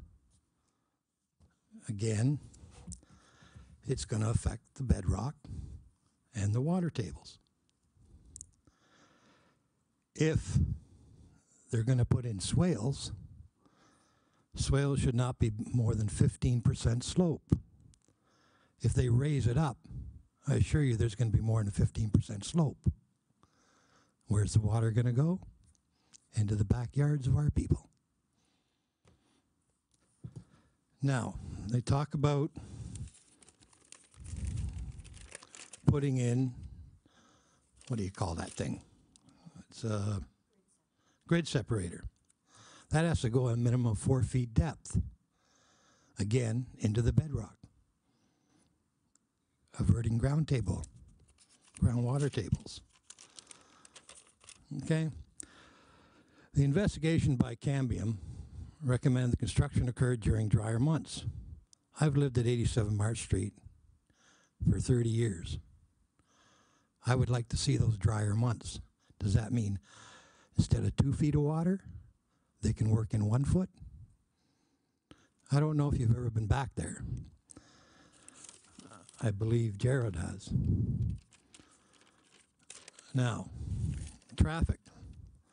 The traffic study on March. Yes, it's telling them that doesn't warrant a left-hand turn from Highway 33. Well, when we were talking, we were stipulating March Street's not wide enough. If you get a bus, come to the stop sign, or a bigger vehicle, truck.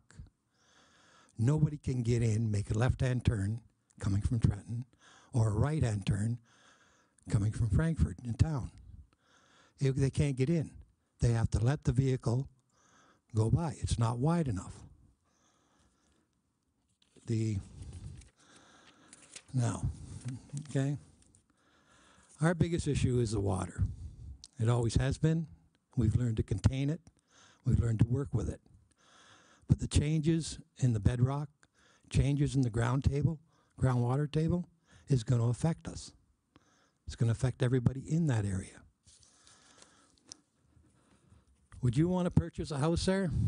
When we have received a letter from the insurance company of one of our residents, as per the Dominion of Canada General Insurance Company, habitational, rate manual, the postal code KOK 2CO does not fall into a geographical zone where the floodwater rider would be applicable. So they're saying they're going to increase your rates, or you'll be lucky if you get flood insurance. Now, the developer has filed all the guidelines set up by the municipality. Guidelines do not always perform well within certain areas. And I can assure you that these guidelines will not perform well for the existing residents in this development. Thank you. Thank you very much for your presentation. And I will add again, the city is proposed to do an upgrade to March Street. I think it's going to, I think it was in the budget for this year, as I recall, and it hasn't changed. I haven't seen the design, but I'm sure it'll be brought up to today's standard. So that is in the works. So anyway, we'll take one more presentation, and we'll have to move on because there's another part of this that we have to deal with also. Christopher Hain, 81 March Street, the corner of March and Windover. Mr. Chair, committee members, 2000, I believe in 9, I came to the council at the time, and they were sitting up here when the property was for sale. And it was promised to me by the council, Keith Reed was on in that time, that the storm sewer water would drain off of Wool Street, not the Cold Creek. Jimmy Turner, one of your employees, lives just on March Street. He's been blasting for probably 2010 to 2020 until you guys put some money in the Cold Creek to get the flow. Until 2019, people on the committee had basements flooded, businesses flooded in their business, the Massos and all this stuff, because of the water. What's going to stop that in March in the thaw when there's fragile ice building up on the mouth there? Sure, we're going to say we're going to blast it. Sure, we're going to do this. Why are we putting the cart before the horse? Why not we fix it first? Let it go off Wool Street like was promised. Let it drain properly off of Wool Street lower. Let it go down south, not north. Right now you're pushing water north to Cold Creek. Why? Each of you own property. Each of you have an investment someplace. Mayor Jim Harrison just said for him, they can put 250 houses in his 10-acre. I know. That's what you say. That's what you say now, but we thought it would never happen either. Okay? We never thought 28 homes. We thought maybe 11. Okay? We never thought it. Never happened. It's happening. So don't say never. Okay? So we each have a property. If your basement cracks because of the jackhammering or whatever they have to do, right? You're going to fix it. They're going to fix it. They're going to put a bandage. It's like you break in an arm and it fractures, right? It heals. Where do you get arthritis? In that arm. It's never going to be the same. It'll never be the same. It's not like it was. We just are protecting our investment, just like each and every one of you guys would protect your investment. It's like the neighbor said, we voted for you guys to do what's right. We're not against building homes. We're not against property, right? We're against putting the cart before the horse. Fix March Street. Put sidewalks in. Do all the right stuff first. Then go ahead and talk about it when it's done. If you were at the Junior C hockey game this winter when they went the playoffs, you couldn't find a parking spot up March Street. I'd be, excuse my language, damned if you could get a fire truck up March Street. And it's not no fault of their own. People had to park, right? And it's good for the residents and the community to have all those things there. But we see that every day. We see the water in the springtime. You guys don't see it. We see it. It's our sump pump. It's my $10,000 Generac that's going on. When Hydro says, well, we're going to shut the power off on Sunday from 7 o'clock in the morning until 2, right? Who's going to fix my basement? That cost me already twice $10,000 each time to fix it. Who? I have to come out of pocket. My insurance company, they won't cover it. But thank you very much for your time, and good luck, you know. And no, like I said, we're not against the development. We just want to make sure that you don't put the cart before the horse. Okay, thank you. Appreciate that. Okay, if there are no other comments at this time, I'm going to open it up to the committee here to ask any questions and there is my recommendation here to accept the revised, I guess, amendment, and there's about 39, I guess, sections to it here, portions, and it's not short on recommendations. So anyway, I'll leave it to the committee to do at their discretion how they want to deal with this. But there is a recommendation to accept the revised red line amendment. And then the next part we'll be dealing with is the zoning bylaw amendment, which is part of this also. So, well, no, I'd just like to ask the engineer to tell us how they're going to deal with the water. Obviously, the excess, a large amount of water on March Street. How are you going to deal with it? Not what you're going to build to deal with it, I mean, in terms of housing, but how do you propose to deal with the water before you do any housing? I guess that's my question.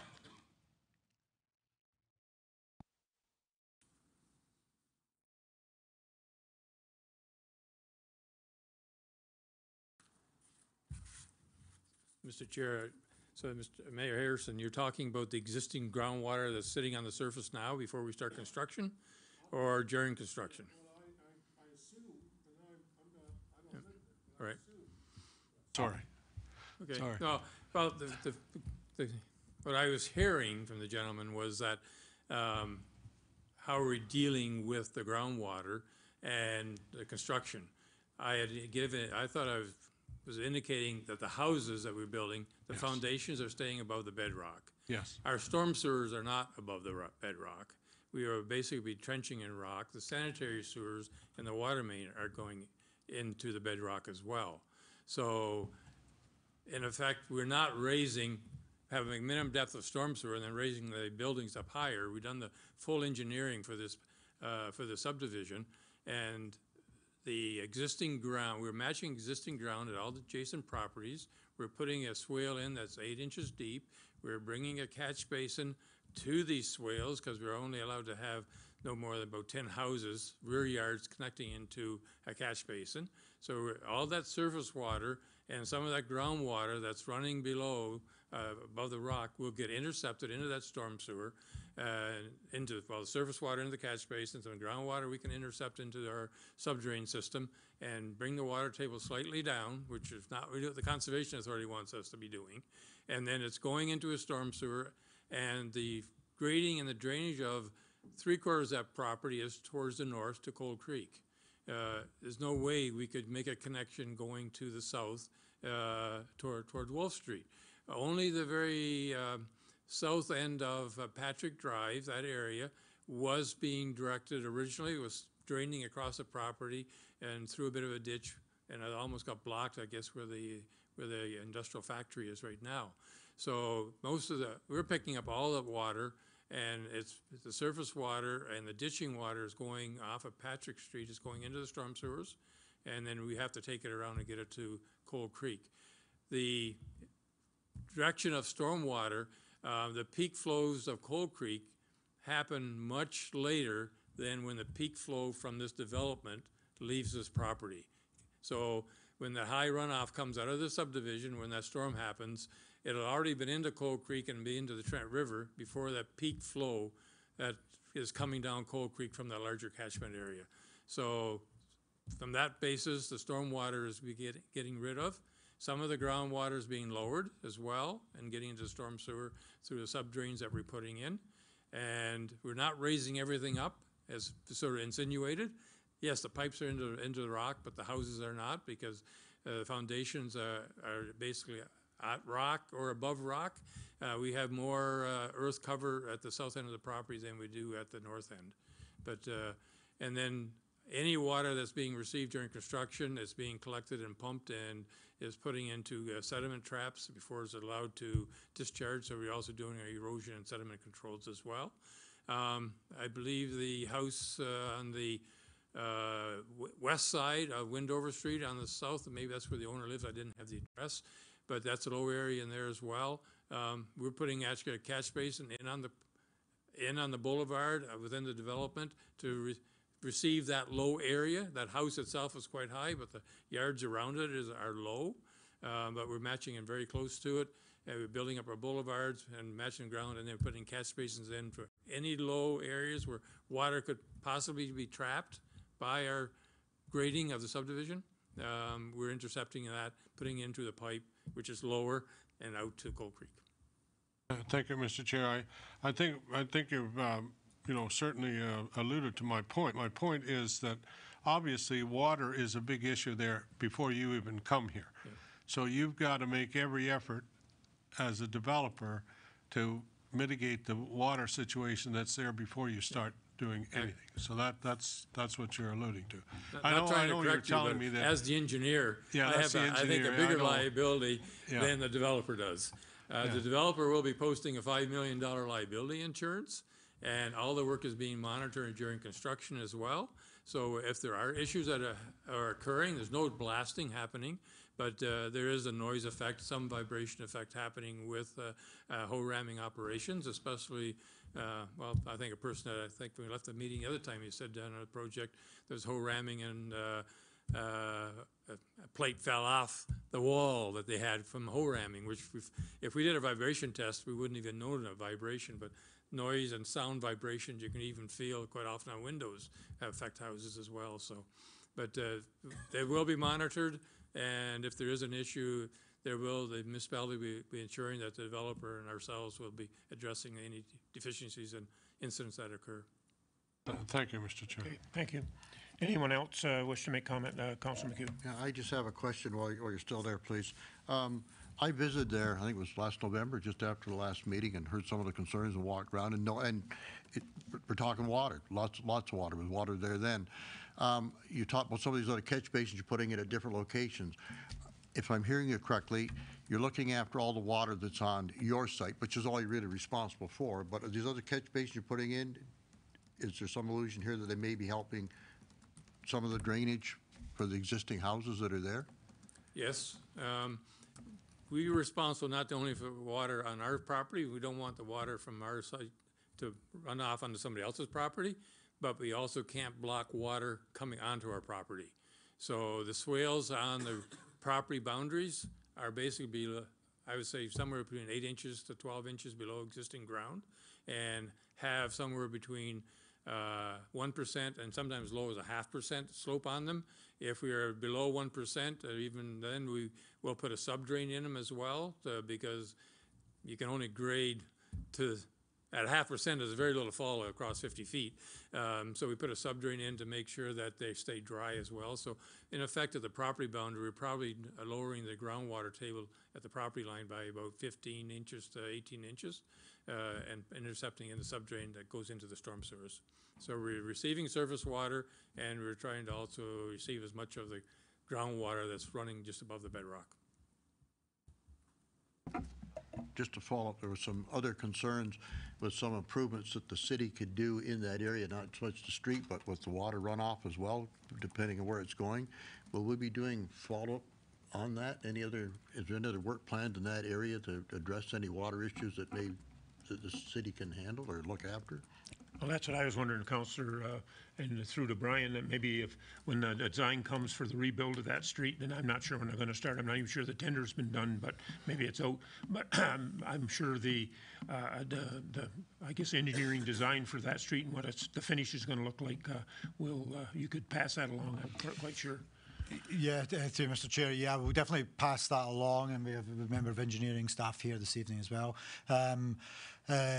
With respect to the design, as everybody knows, when the city redesigns or reconstructs a road, the drainage of the road and the road allowance is part of that design to make sure that it doesn't either create or exacerbate a situation, and in fact it should improve existing situation. As for blasting in an existing creek system that the city's doing, that's a conversation we'll have to take back to Mr. Turner and see if that's something that's going to be alleviated by this Marsh Street design. I can't comment on that at this point in time. Okay, thank you. Mr. Chair, one thing I didn't mention is there is a roadside ditch on March Street on the south side, and we are also picking that up into the storms. It's coming off Patrick Drive, coming along March Street towards Wendover Street, and we'll be installing a catch basin at that intersection as well as part of the design, and then that discharges as well through the pipe systems that are sized and into that existing drainage course that's going towards Coal Creek. Okay, thank you. Okay. Okay, Mike, Councilor Kosolis. Thank you, Mr. Chair. It's been alluded to, but I don't think the question's been fully answered. I know the one gentleman asked it. Why is it that March Street cannot be upgraded and then the development take place in that order? I don't know. To Mr. Chair, so there obviously is as members of the committee know, two different projects. So we've got a city capital works project for upgrading of city roads and services, and then private development that taps into that. The only rationale that the city would have to hold a development prior to a capital project of that sort would be if the city is not comfortable that the development can be accommodated by that road system as it stands right now. That's not the case in this situation. The traffic information has been provided and been reviewed. While there's definitely room for improvement, and there's existing road systems all around our urban areas that are due for upgrades, intersections that could perform better. So there might be times such as a hockey final or something like that where you get lots of traffic and an issue, but we can't always look at those types of instances. It's more the general situation. So if this was a situation where March Street could not accommodate this development, then yes, we'd be looking at what upgrades would need to be done, and we would have a justification for withholding or holding the development, but that's not the case in this situation. Definitely the March Street project will improve the situation, but from a staff perspective, it should not hold up this development. Okay, come on. And thank you. And then regarding the planning meeting that took place in November, I wasn't on that committee. I came in the new year. Just for clarification purposes, please. Have the numbers actually went down at all? Could they stand to perhaps drop some of these 4 proposed units to 3, like in block 8, 7, and 6 that are a bit smaller, and 3 and 2, and keep the 4 units in 4 and 5? Through Mr. Chair, the question is, I don't want to be too blunt, but the question is why. Could they? That's the developer's call. I mean, we have to respond to the development proposal that we get. If this development was over the density limit, then yeah, we could be asking for that, or it would require a different form of applications like the one earlier on this evening. But that's not the case. The developer is staying within all of the parameters. There's no justification for the city asking that of the developer. Okay, not pertaining to just the water issue. Not pertaining to the actual density, but the actual water, they can handle all those? Yeah, again, through you, Mr. Chair, I think there's been a lot of good information from Mr. Van Meer, but the general premise is that the development needs to capture and manage its own water. And in fact, I think the reality, and I don't want to make too blunt a statement and dumb down engineering in any way, but a municipal system that captures the water and flows it away operates much better and clears water out of an existing area much quicker and much more efficiently than an existing area that's a rural serve, that you're relying on groundwater penetration and roadside ditches. So this development is definitely mandated to manage all of its own water and the water that it receives. And based on the fact that it's a municipal system, it should actually improve the overall area. Councillor Quinte. Thanks very much. Just for not only my purposes, but anybody else who might have the same question, what is an oil grit separator and how does it work? Number one question. I have others. Nobody knows?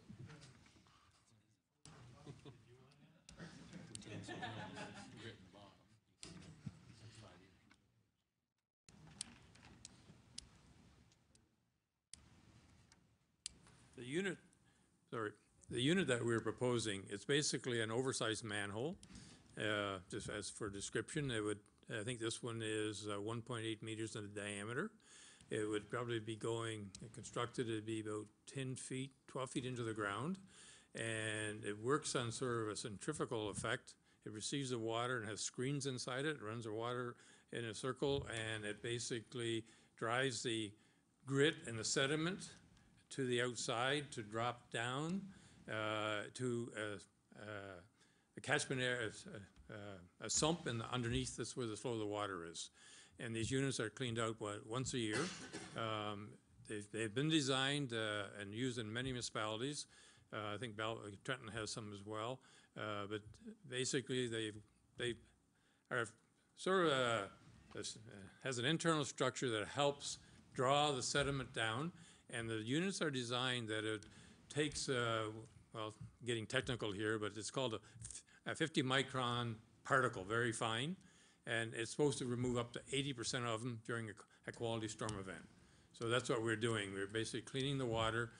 Instead of a big pond, which is allowed to let the water come in one end and slowly seep out the other end and settle down, this unit is now in a compacted format, does the same effect of treatment, and it's much easier to clean out than to come in 8 years, once every 8 to 10 years, and excavate out of a sump hole a bunch of silt that's been collected. But so it's a standard that's established by the Ministry of Environment. It's a higher standard than that was put forth for this area. It's an enhanced treatment that's required because we're on the Bay of Quinte, and a water source as well, protection source. So that's what's been proposed, designed to remove 80% of the sediment in a structure. In this design that you have, where is the oil grit separator going to be located on your? It'll be at the intersection of March Street and Windover Street. So it's on municipal property? Yes. So the municipality is actually going to be cleaning it out then? Yes. That's the standard process. The next question has to do, you mentioned about a swale. Where on your design that you have here is the swale? Or if you are looking at the townhouse blocks, I can't read the numbers, the ones that are running north and south, the 4 blocks. It's running inside the property within the development. We can't put it on the property line, but it would be following the rear yards of those 3 blocks. And if you look at it, I think between the most northerly block and the second block down, there's dashed lines between it. That's an easement to bring a catch basin to the rear yard. And so the north block will have a swale that would be graded towards the south of the catch basin, and the other 3 blocks would be graded to the north along the rear yard into that catch basin. And then along the side yard of the northerly block townhouse, the northerly townhouse block, we would have a catch basin just inside the property line to receive the low area of the backyards of the 2 houses that are fronting on March Street. There'd also be a swale in the along the backyard of the townhouses that run east and west as well. And then I live in an area where the land is quite flat, similar to this, and so in my experience, a 1% grade on an open swale is the water's not going to move. It will just stagnate there, especially after a number of seasons of property maintenance. Like you cut the grass and the wind blows and the trees lose their leaves, and the material is going to build up quickly. So who's going to be maintaining an open swale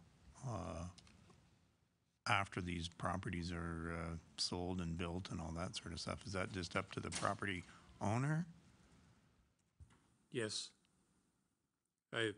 One thing you're bringing forth now here, you're commenting on slopes on swales, 1% and waters that can stay stagnant into them. We're also being asked now to try to improve the situation at what they call low impact development. And we're trying to keep water on the lots and not pushing it out into steep slope swales into storm sewer. So we're doing a little balance there. But when we're down to the 1% and less, we're actually putting a subdrain in. So we're creating a French drain in that swale. Right. So when you have those imperfections in that flat slope, any low depressions, the water should be draining down, going into the subdrain, then to the catch basin, into a storm sewer. So underneath the swale is a drain under that. Yes. That's going to go towards, the one example is where you have your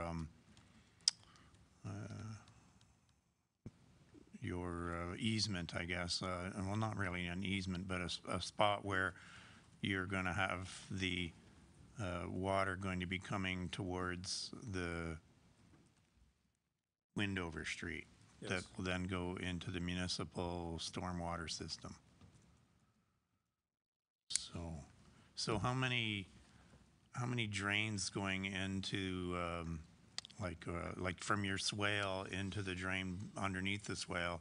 How many openings or spots will there be for the water to get in there? Like, is there one at each resident, or is there one per building, or is there just one period? Or do you know well, the yet? swale is in the backyard. There'll be no connections to the swale. But what we are doing is we're providing a storm sewer lateral.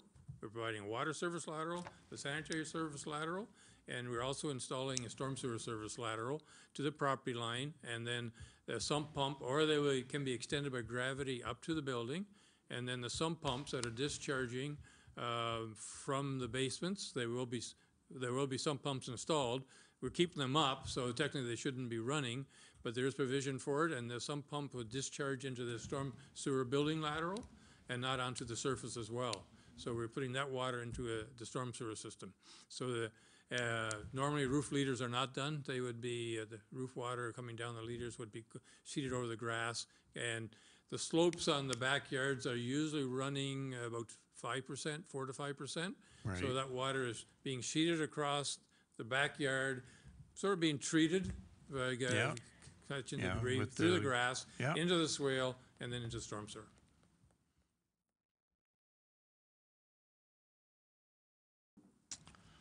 That was all my questions. Thank you. Thank you. Okay, thank you. Any other questions from the committee? And other than that, I would ask that I received direction on how you want to work with this recommendation of the revision of the red line amendment. Entertain a motion, or what's your wishes?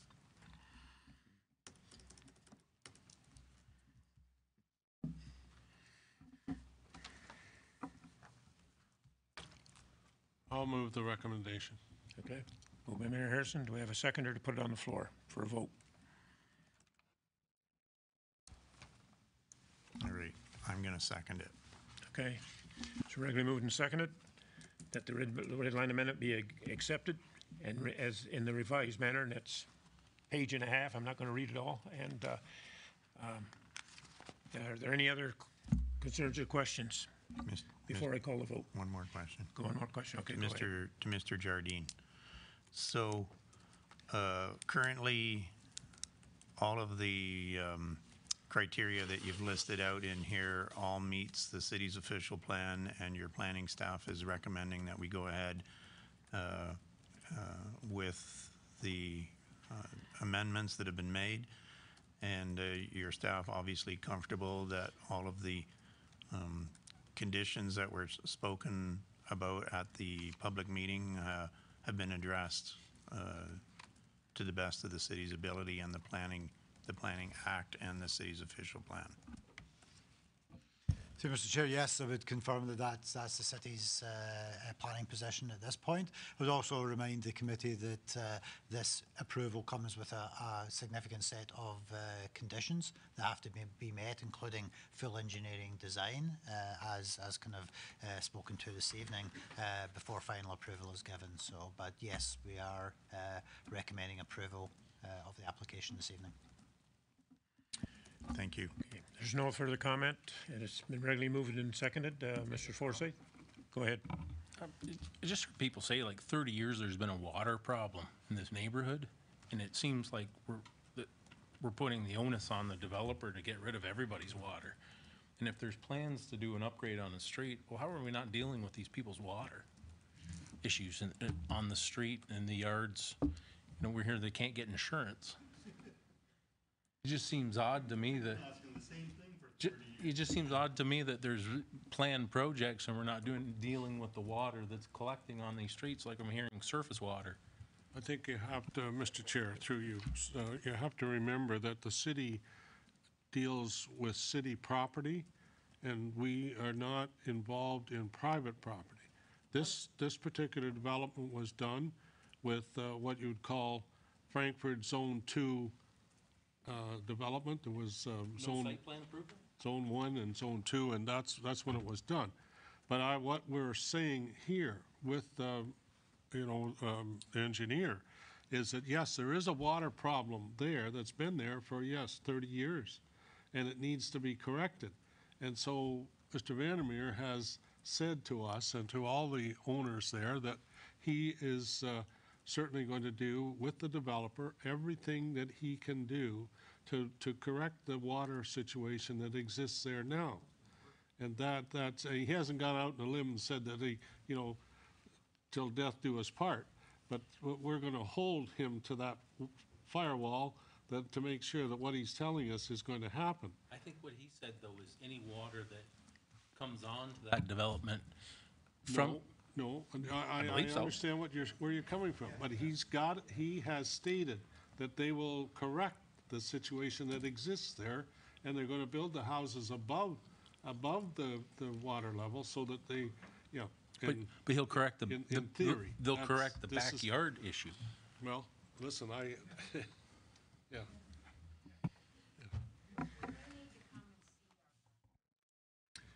JD? JD? Hey. I don't have to drive over there. I live there too. I'm one of your neighbors. You might see me walking my baby early in the morning. You can wave and say hi if you want. I'm a nice guy, I think, anyway. So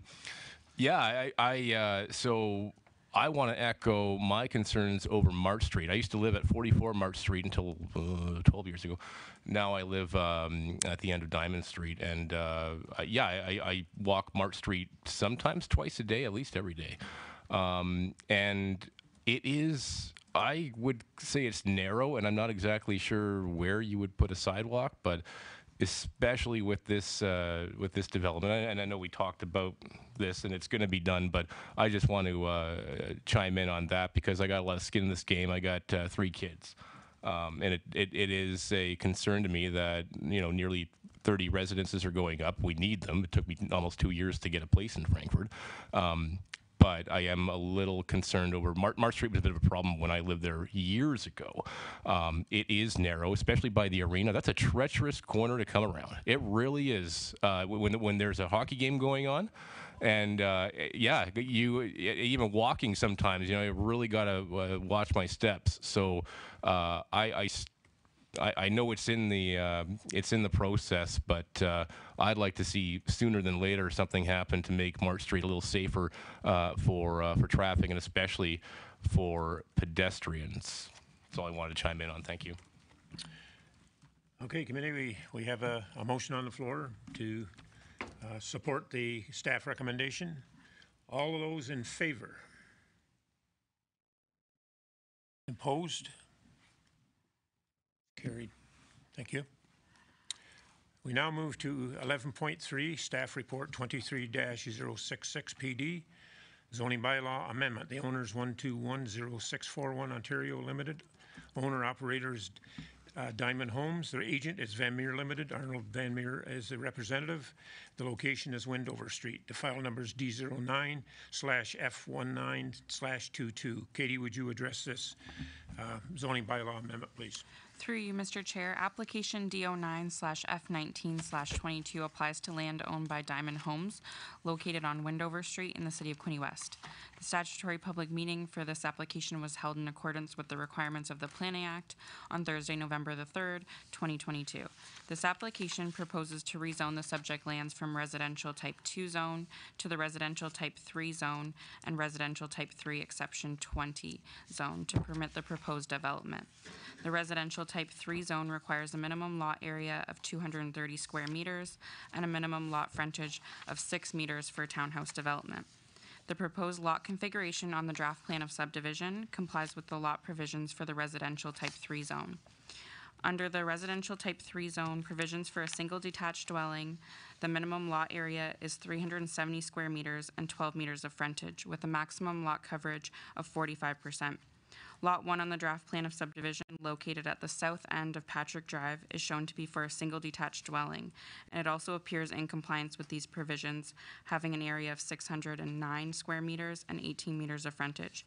However, the proposed lot coverage is 50%, therefore the single detached dwelling on Lot 1 would require to be rezoned to the residential type 3 exception 20 zone to recognize the lot coverage.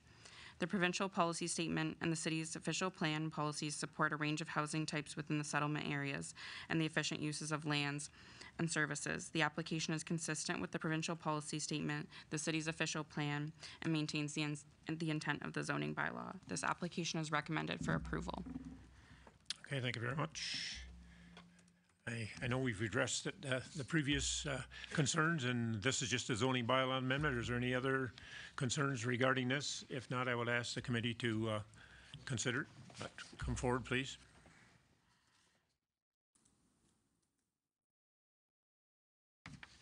This is just going back to, sorry, I'm Susan Tanzola, 10 Patrick Drive. Going back to the stormwater management where they're saying they're going to be collecting all this water and treating it from our properties and not. Right in their management, it says, the proposed development will be designed to reduce runoff towards the south, allowing the southern drainage to remain untreated and uncontrolled, similar to the existing conditions. So they're not planning to treat all the water, only portion of this property. The rest, they're saying it's going to remain as it is. I just wanted to bring that into attention. Thank you. Would you like to address that, Arnold? You have a better idea of the lay of the land and what your design is, please. Yes, Mr. Chair, just to clarify, there was a area on the south portion coming off Patrick Street that drained towards the south through the, I forget what the industrial name is now. But now with the buildings being constructed and the front yards, and we had to redesign the development to connect Patrick Street to Wendover Street. All the front yards, the roof drainage, everything is being directed towards Wendover Street. So the effect is that the backyards is a much smaller runoff area than there was what we call pre-development situation. So it was a very small amount of water that was being redirected, will now be redirected to the south than what was going there originally. So technically we were less than what the pre-development condition was. So, but everything within the subdivision, the rooftops, the driveways, the front yards are all being directed towards Wendover Street and are going through the treatment system. Okay, thank you. Does that answer some of your concerns? Okay, thank you, appreciate it. Anyone else make a comment? If not, I would ask the committee to entertain the recommendation or any questions. Councillor McHugh. I have a question. Maybe staff can explain this to me on page 7, Lower Trent Conservation Authority. What is a floodproofing permit, please?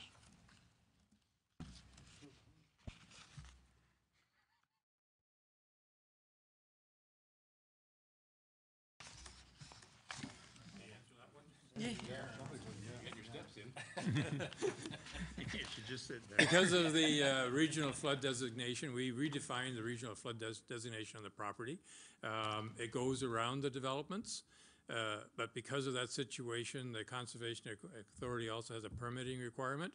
So when we are in the 100-year flood zone, going to the regional level, we're in that area, you're allowed to build.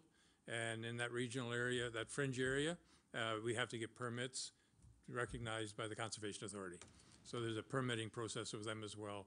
When you're in the that fringe zone between the 100-year event and the regional event being a Timmins storm, then they expect that area to have permit be applied for with them as well. Just before you leave, Mr. Chair. Yep.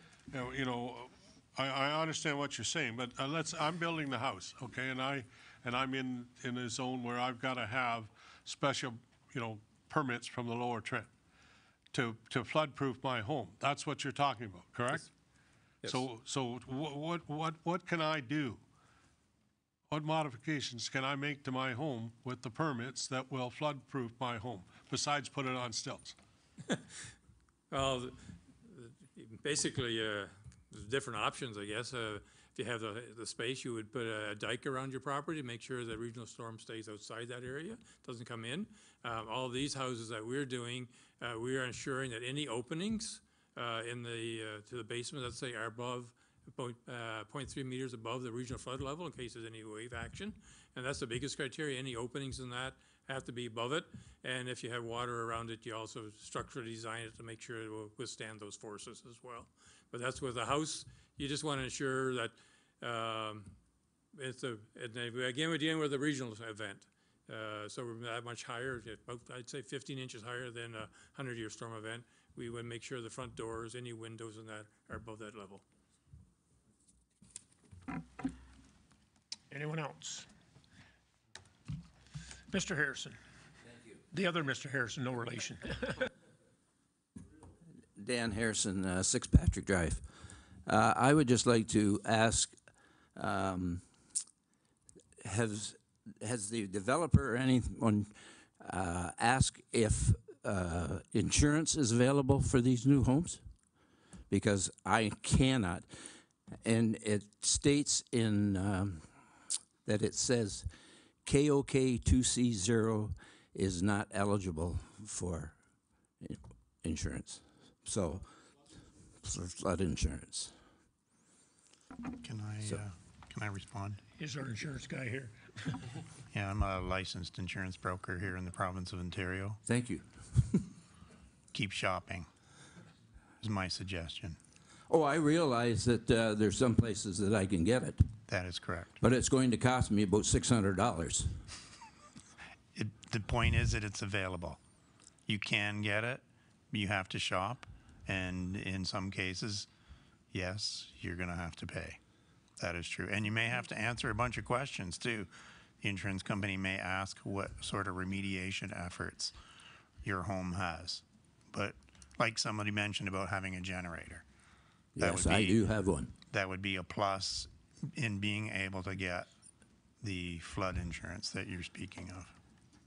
Strange you say that, because I asked at the time, when I put the generator in, if there was any discount, because I'm not only protecting my food from freezing, my house from freezing,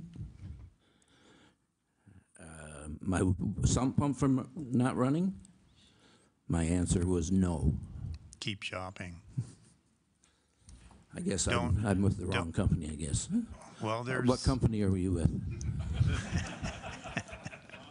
Keep shopping. My recommendation is to keep shopping. There are lots of markets out there that might give you a discount as you are so forth looking for. But the other thing is you got to think in terms of risk management for yourself. Having that generator is just another form of insurance. Oh, I realize that. So I wouldn't leave home without it. And it's a great investment to have. And every home, everybody should have one. Do I have one? No, I don't have one, but I should get one. I've been thinking about it. And they can cost anywhere from $8,000 to $20,000 depending on what you want it to do. That's correct. But that's just another form of insurance for your home that you have. Well, like I said, it's very costly to the homeowner.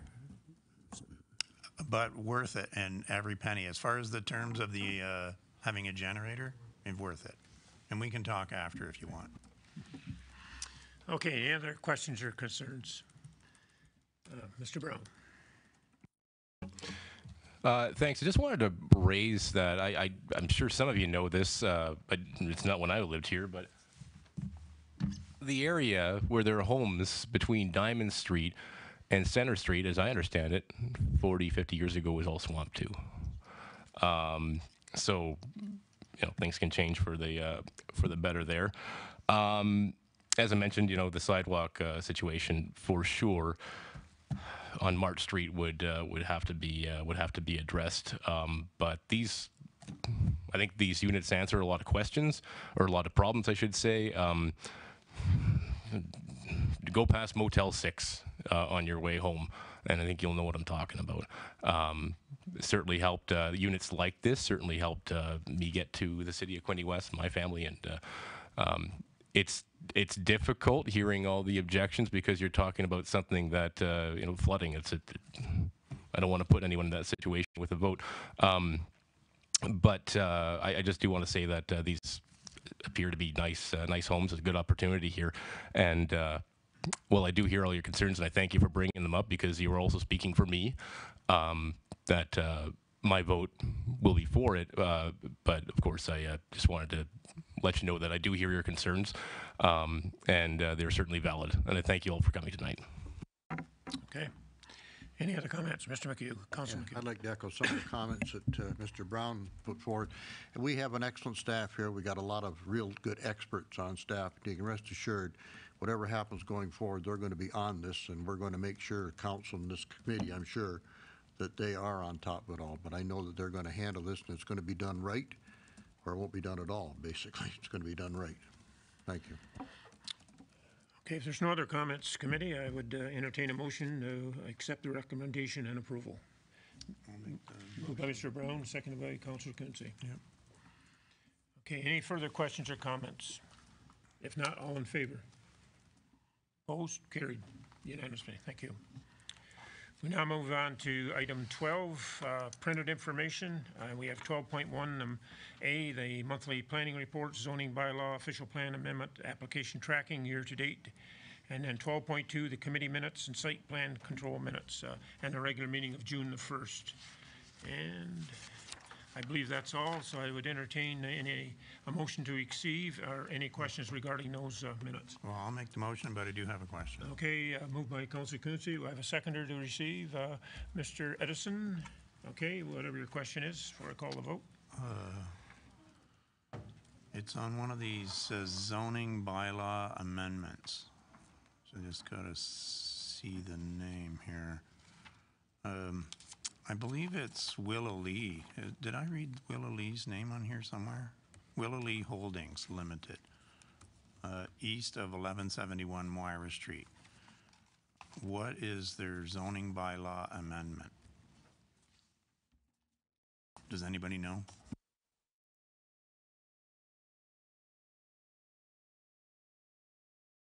So through you, Mr. Chair, I believe that's on for next meeting on, it's a committee of adjustment condition.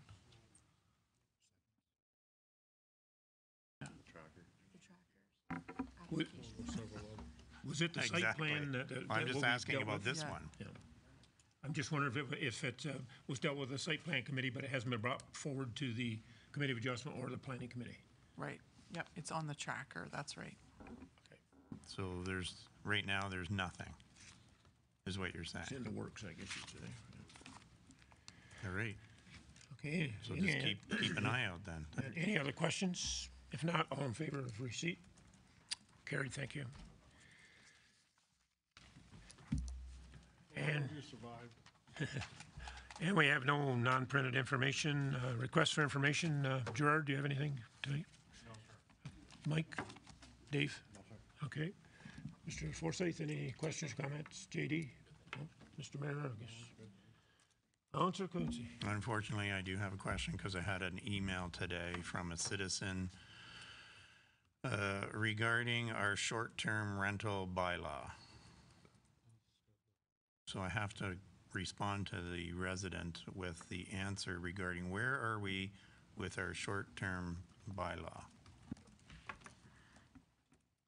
Brian? Short-term rentals, sorry. That's a very short answer. We're in the same spot we were 3 years ago. Yeah, I think the clarification is, so there is no bylaw currently, as you know. I knew that. And there is no bylaw. The question was, where are we There is with? there is no bylaw under preparation. There has been no direction from council to prepare a bylaw for that, so it is nowhere. I think At this time. At this time, further subject to further direction from council. Thank you. And I would presume, Brian, that involves the Airbnb situation, which we had a kerfuffle with, I guess you'd say, over the last couple of years and in certain areas. So That's the exact question. Okay. And I think Brian has said that they've pursued it but never carried forth with any recommendation from council or. Yeah, no, I think the work that we did, I mean, this kind of raised its head in a couple of individual locations, and usually members of council get a call because somebody specifically has a neighbouring property that turns into a short-term accommodation, and so they have an issue with it or an issue arising from it. But we looked into it. We looked into the number of short-term accommodations that we have, the instance of complaints that we have, and also, more importantly, the implications of what it would take to enforce a bylaw, which, if you ask any municipality who has put one in place, I can almost guarantee they will tell you that they wish they had never touched it, because it's a nightmare to enforce. It's almost impossible to enforce. Most of the issues that arise from them, noise and all that kind of stuff, happen after hours. Outside of office hours, it becomes very difficult to enforce. I think the report I did to council back a few years ago, I think we estimated we would need 3 or 4 new staff just to manage that, and it would not pay for itself. It would be one of those bylaws that you'd wish you'd never. You know that statement I always make to council: never create a bylaw that you don't want to enforce or you can't enforce. That's one of them. So that was kind of my recommendation at the time. Councillor McHugh. Just a small follow-up, maybe the director's telling us right now. We took the soft approach. We did, and Chair Elliott will tell you we had a lot of complaints going back a couple of years ago in Murray along the water, and we had bylaw or the police visit when it occurred, and I think word got around. And correct me if I'm wrong, Director, we went without any complaints last year, so obviously something is working. Yeah, that's a very good point. I'm glad you said that, because I made it sound like we're not doing anything. We did. We definitely did something. We just didn't put a bylaw in place.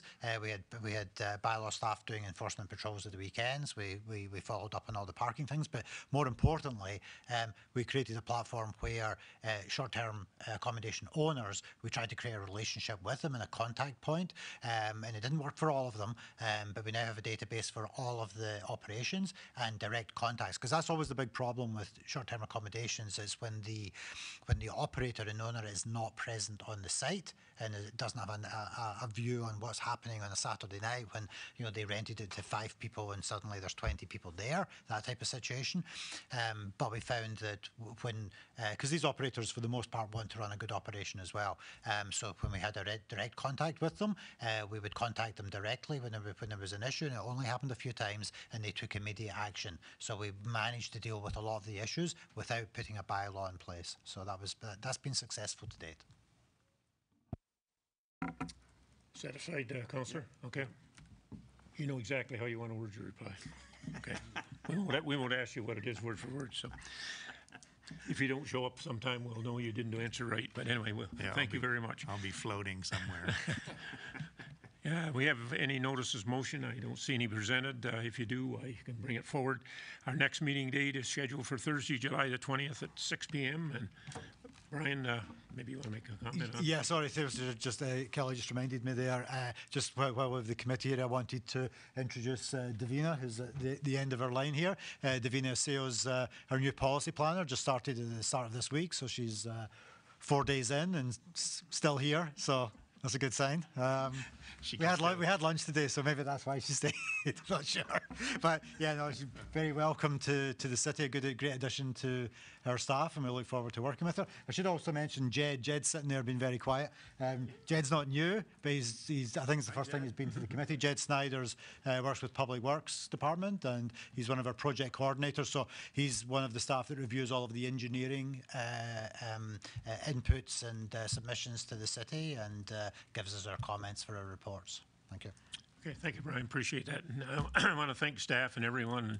And there's a few attendees still here, but normally our planning meetings don't last this long. We're usually maybe a half an hour, 45 minutes. Correct. But at least we have to give everybody a say, and hopefully we try to resolve things, and we don't always make everybody happy, I guess, but that's part of politics too. But anyway, thanks everybody. Sometimes we aren't very happy. I know. You want to pound your head against the wall some days. But anyway, thank you very much for your attendance, and thanks for your help. Adjournment, moved by Gerard, second by Dave. Meeting adjourned.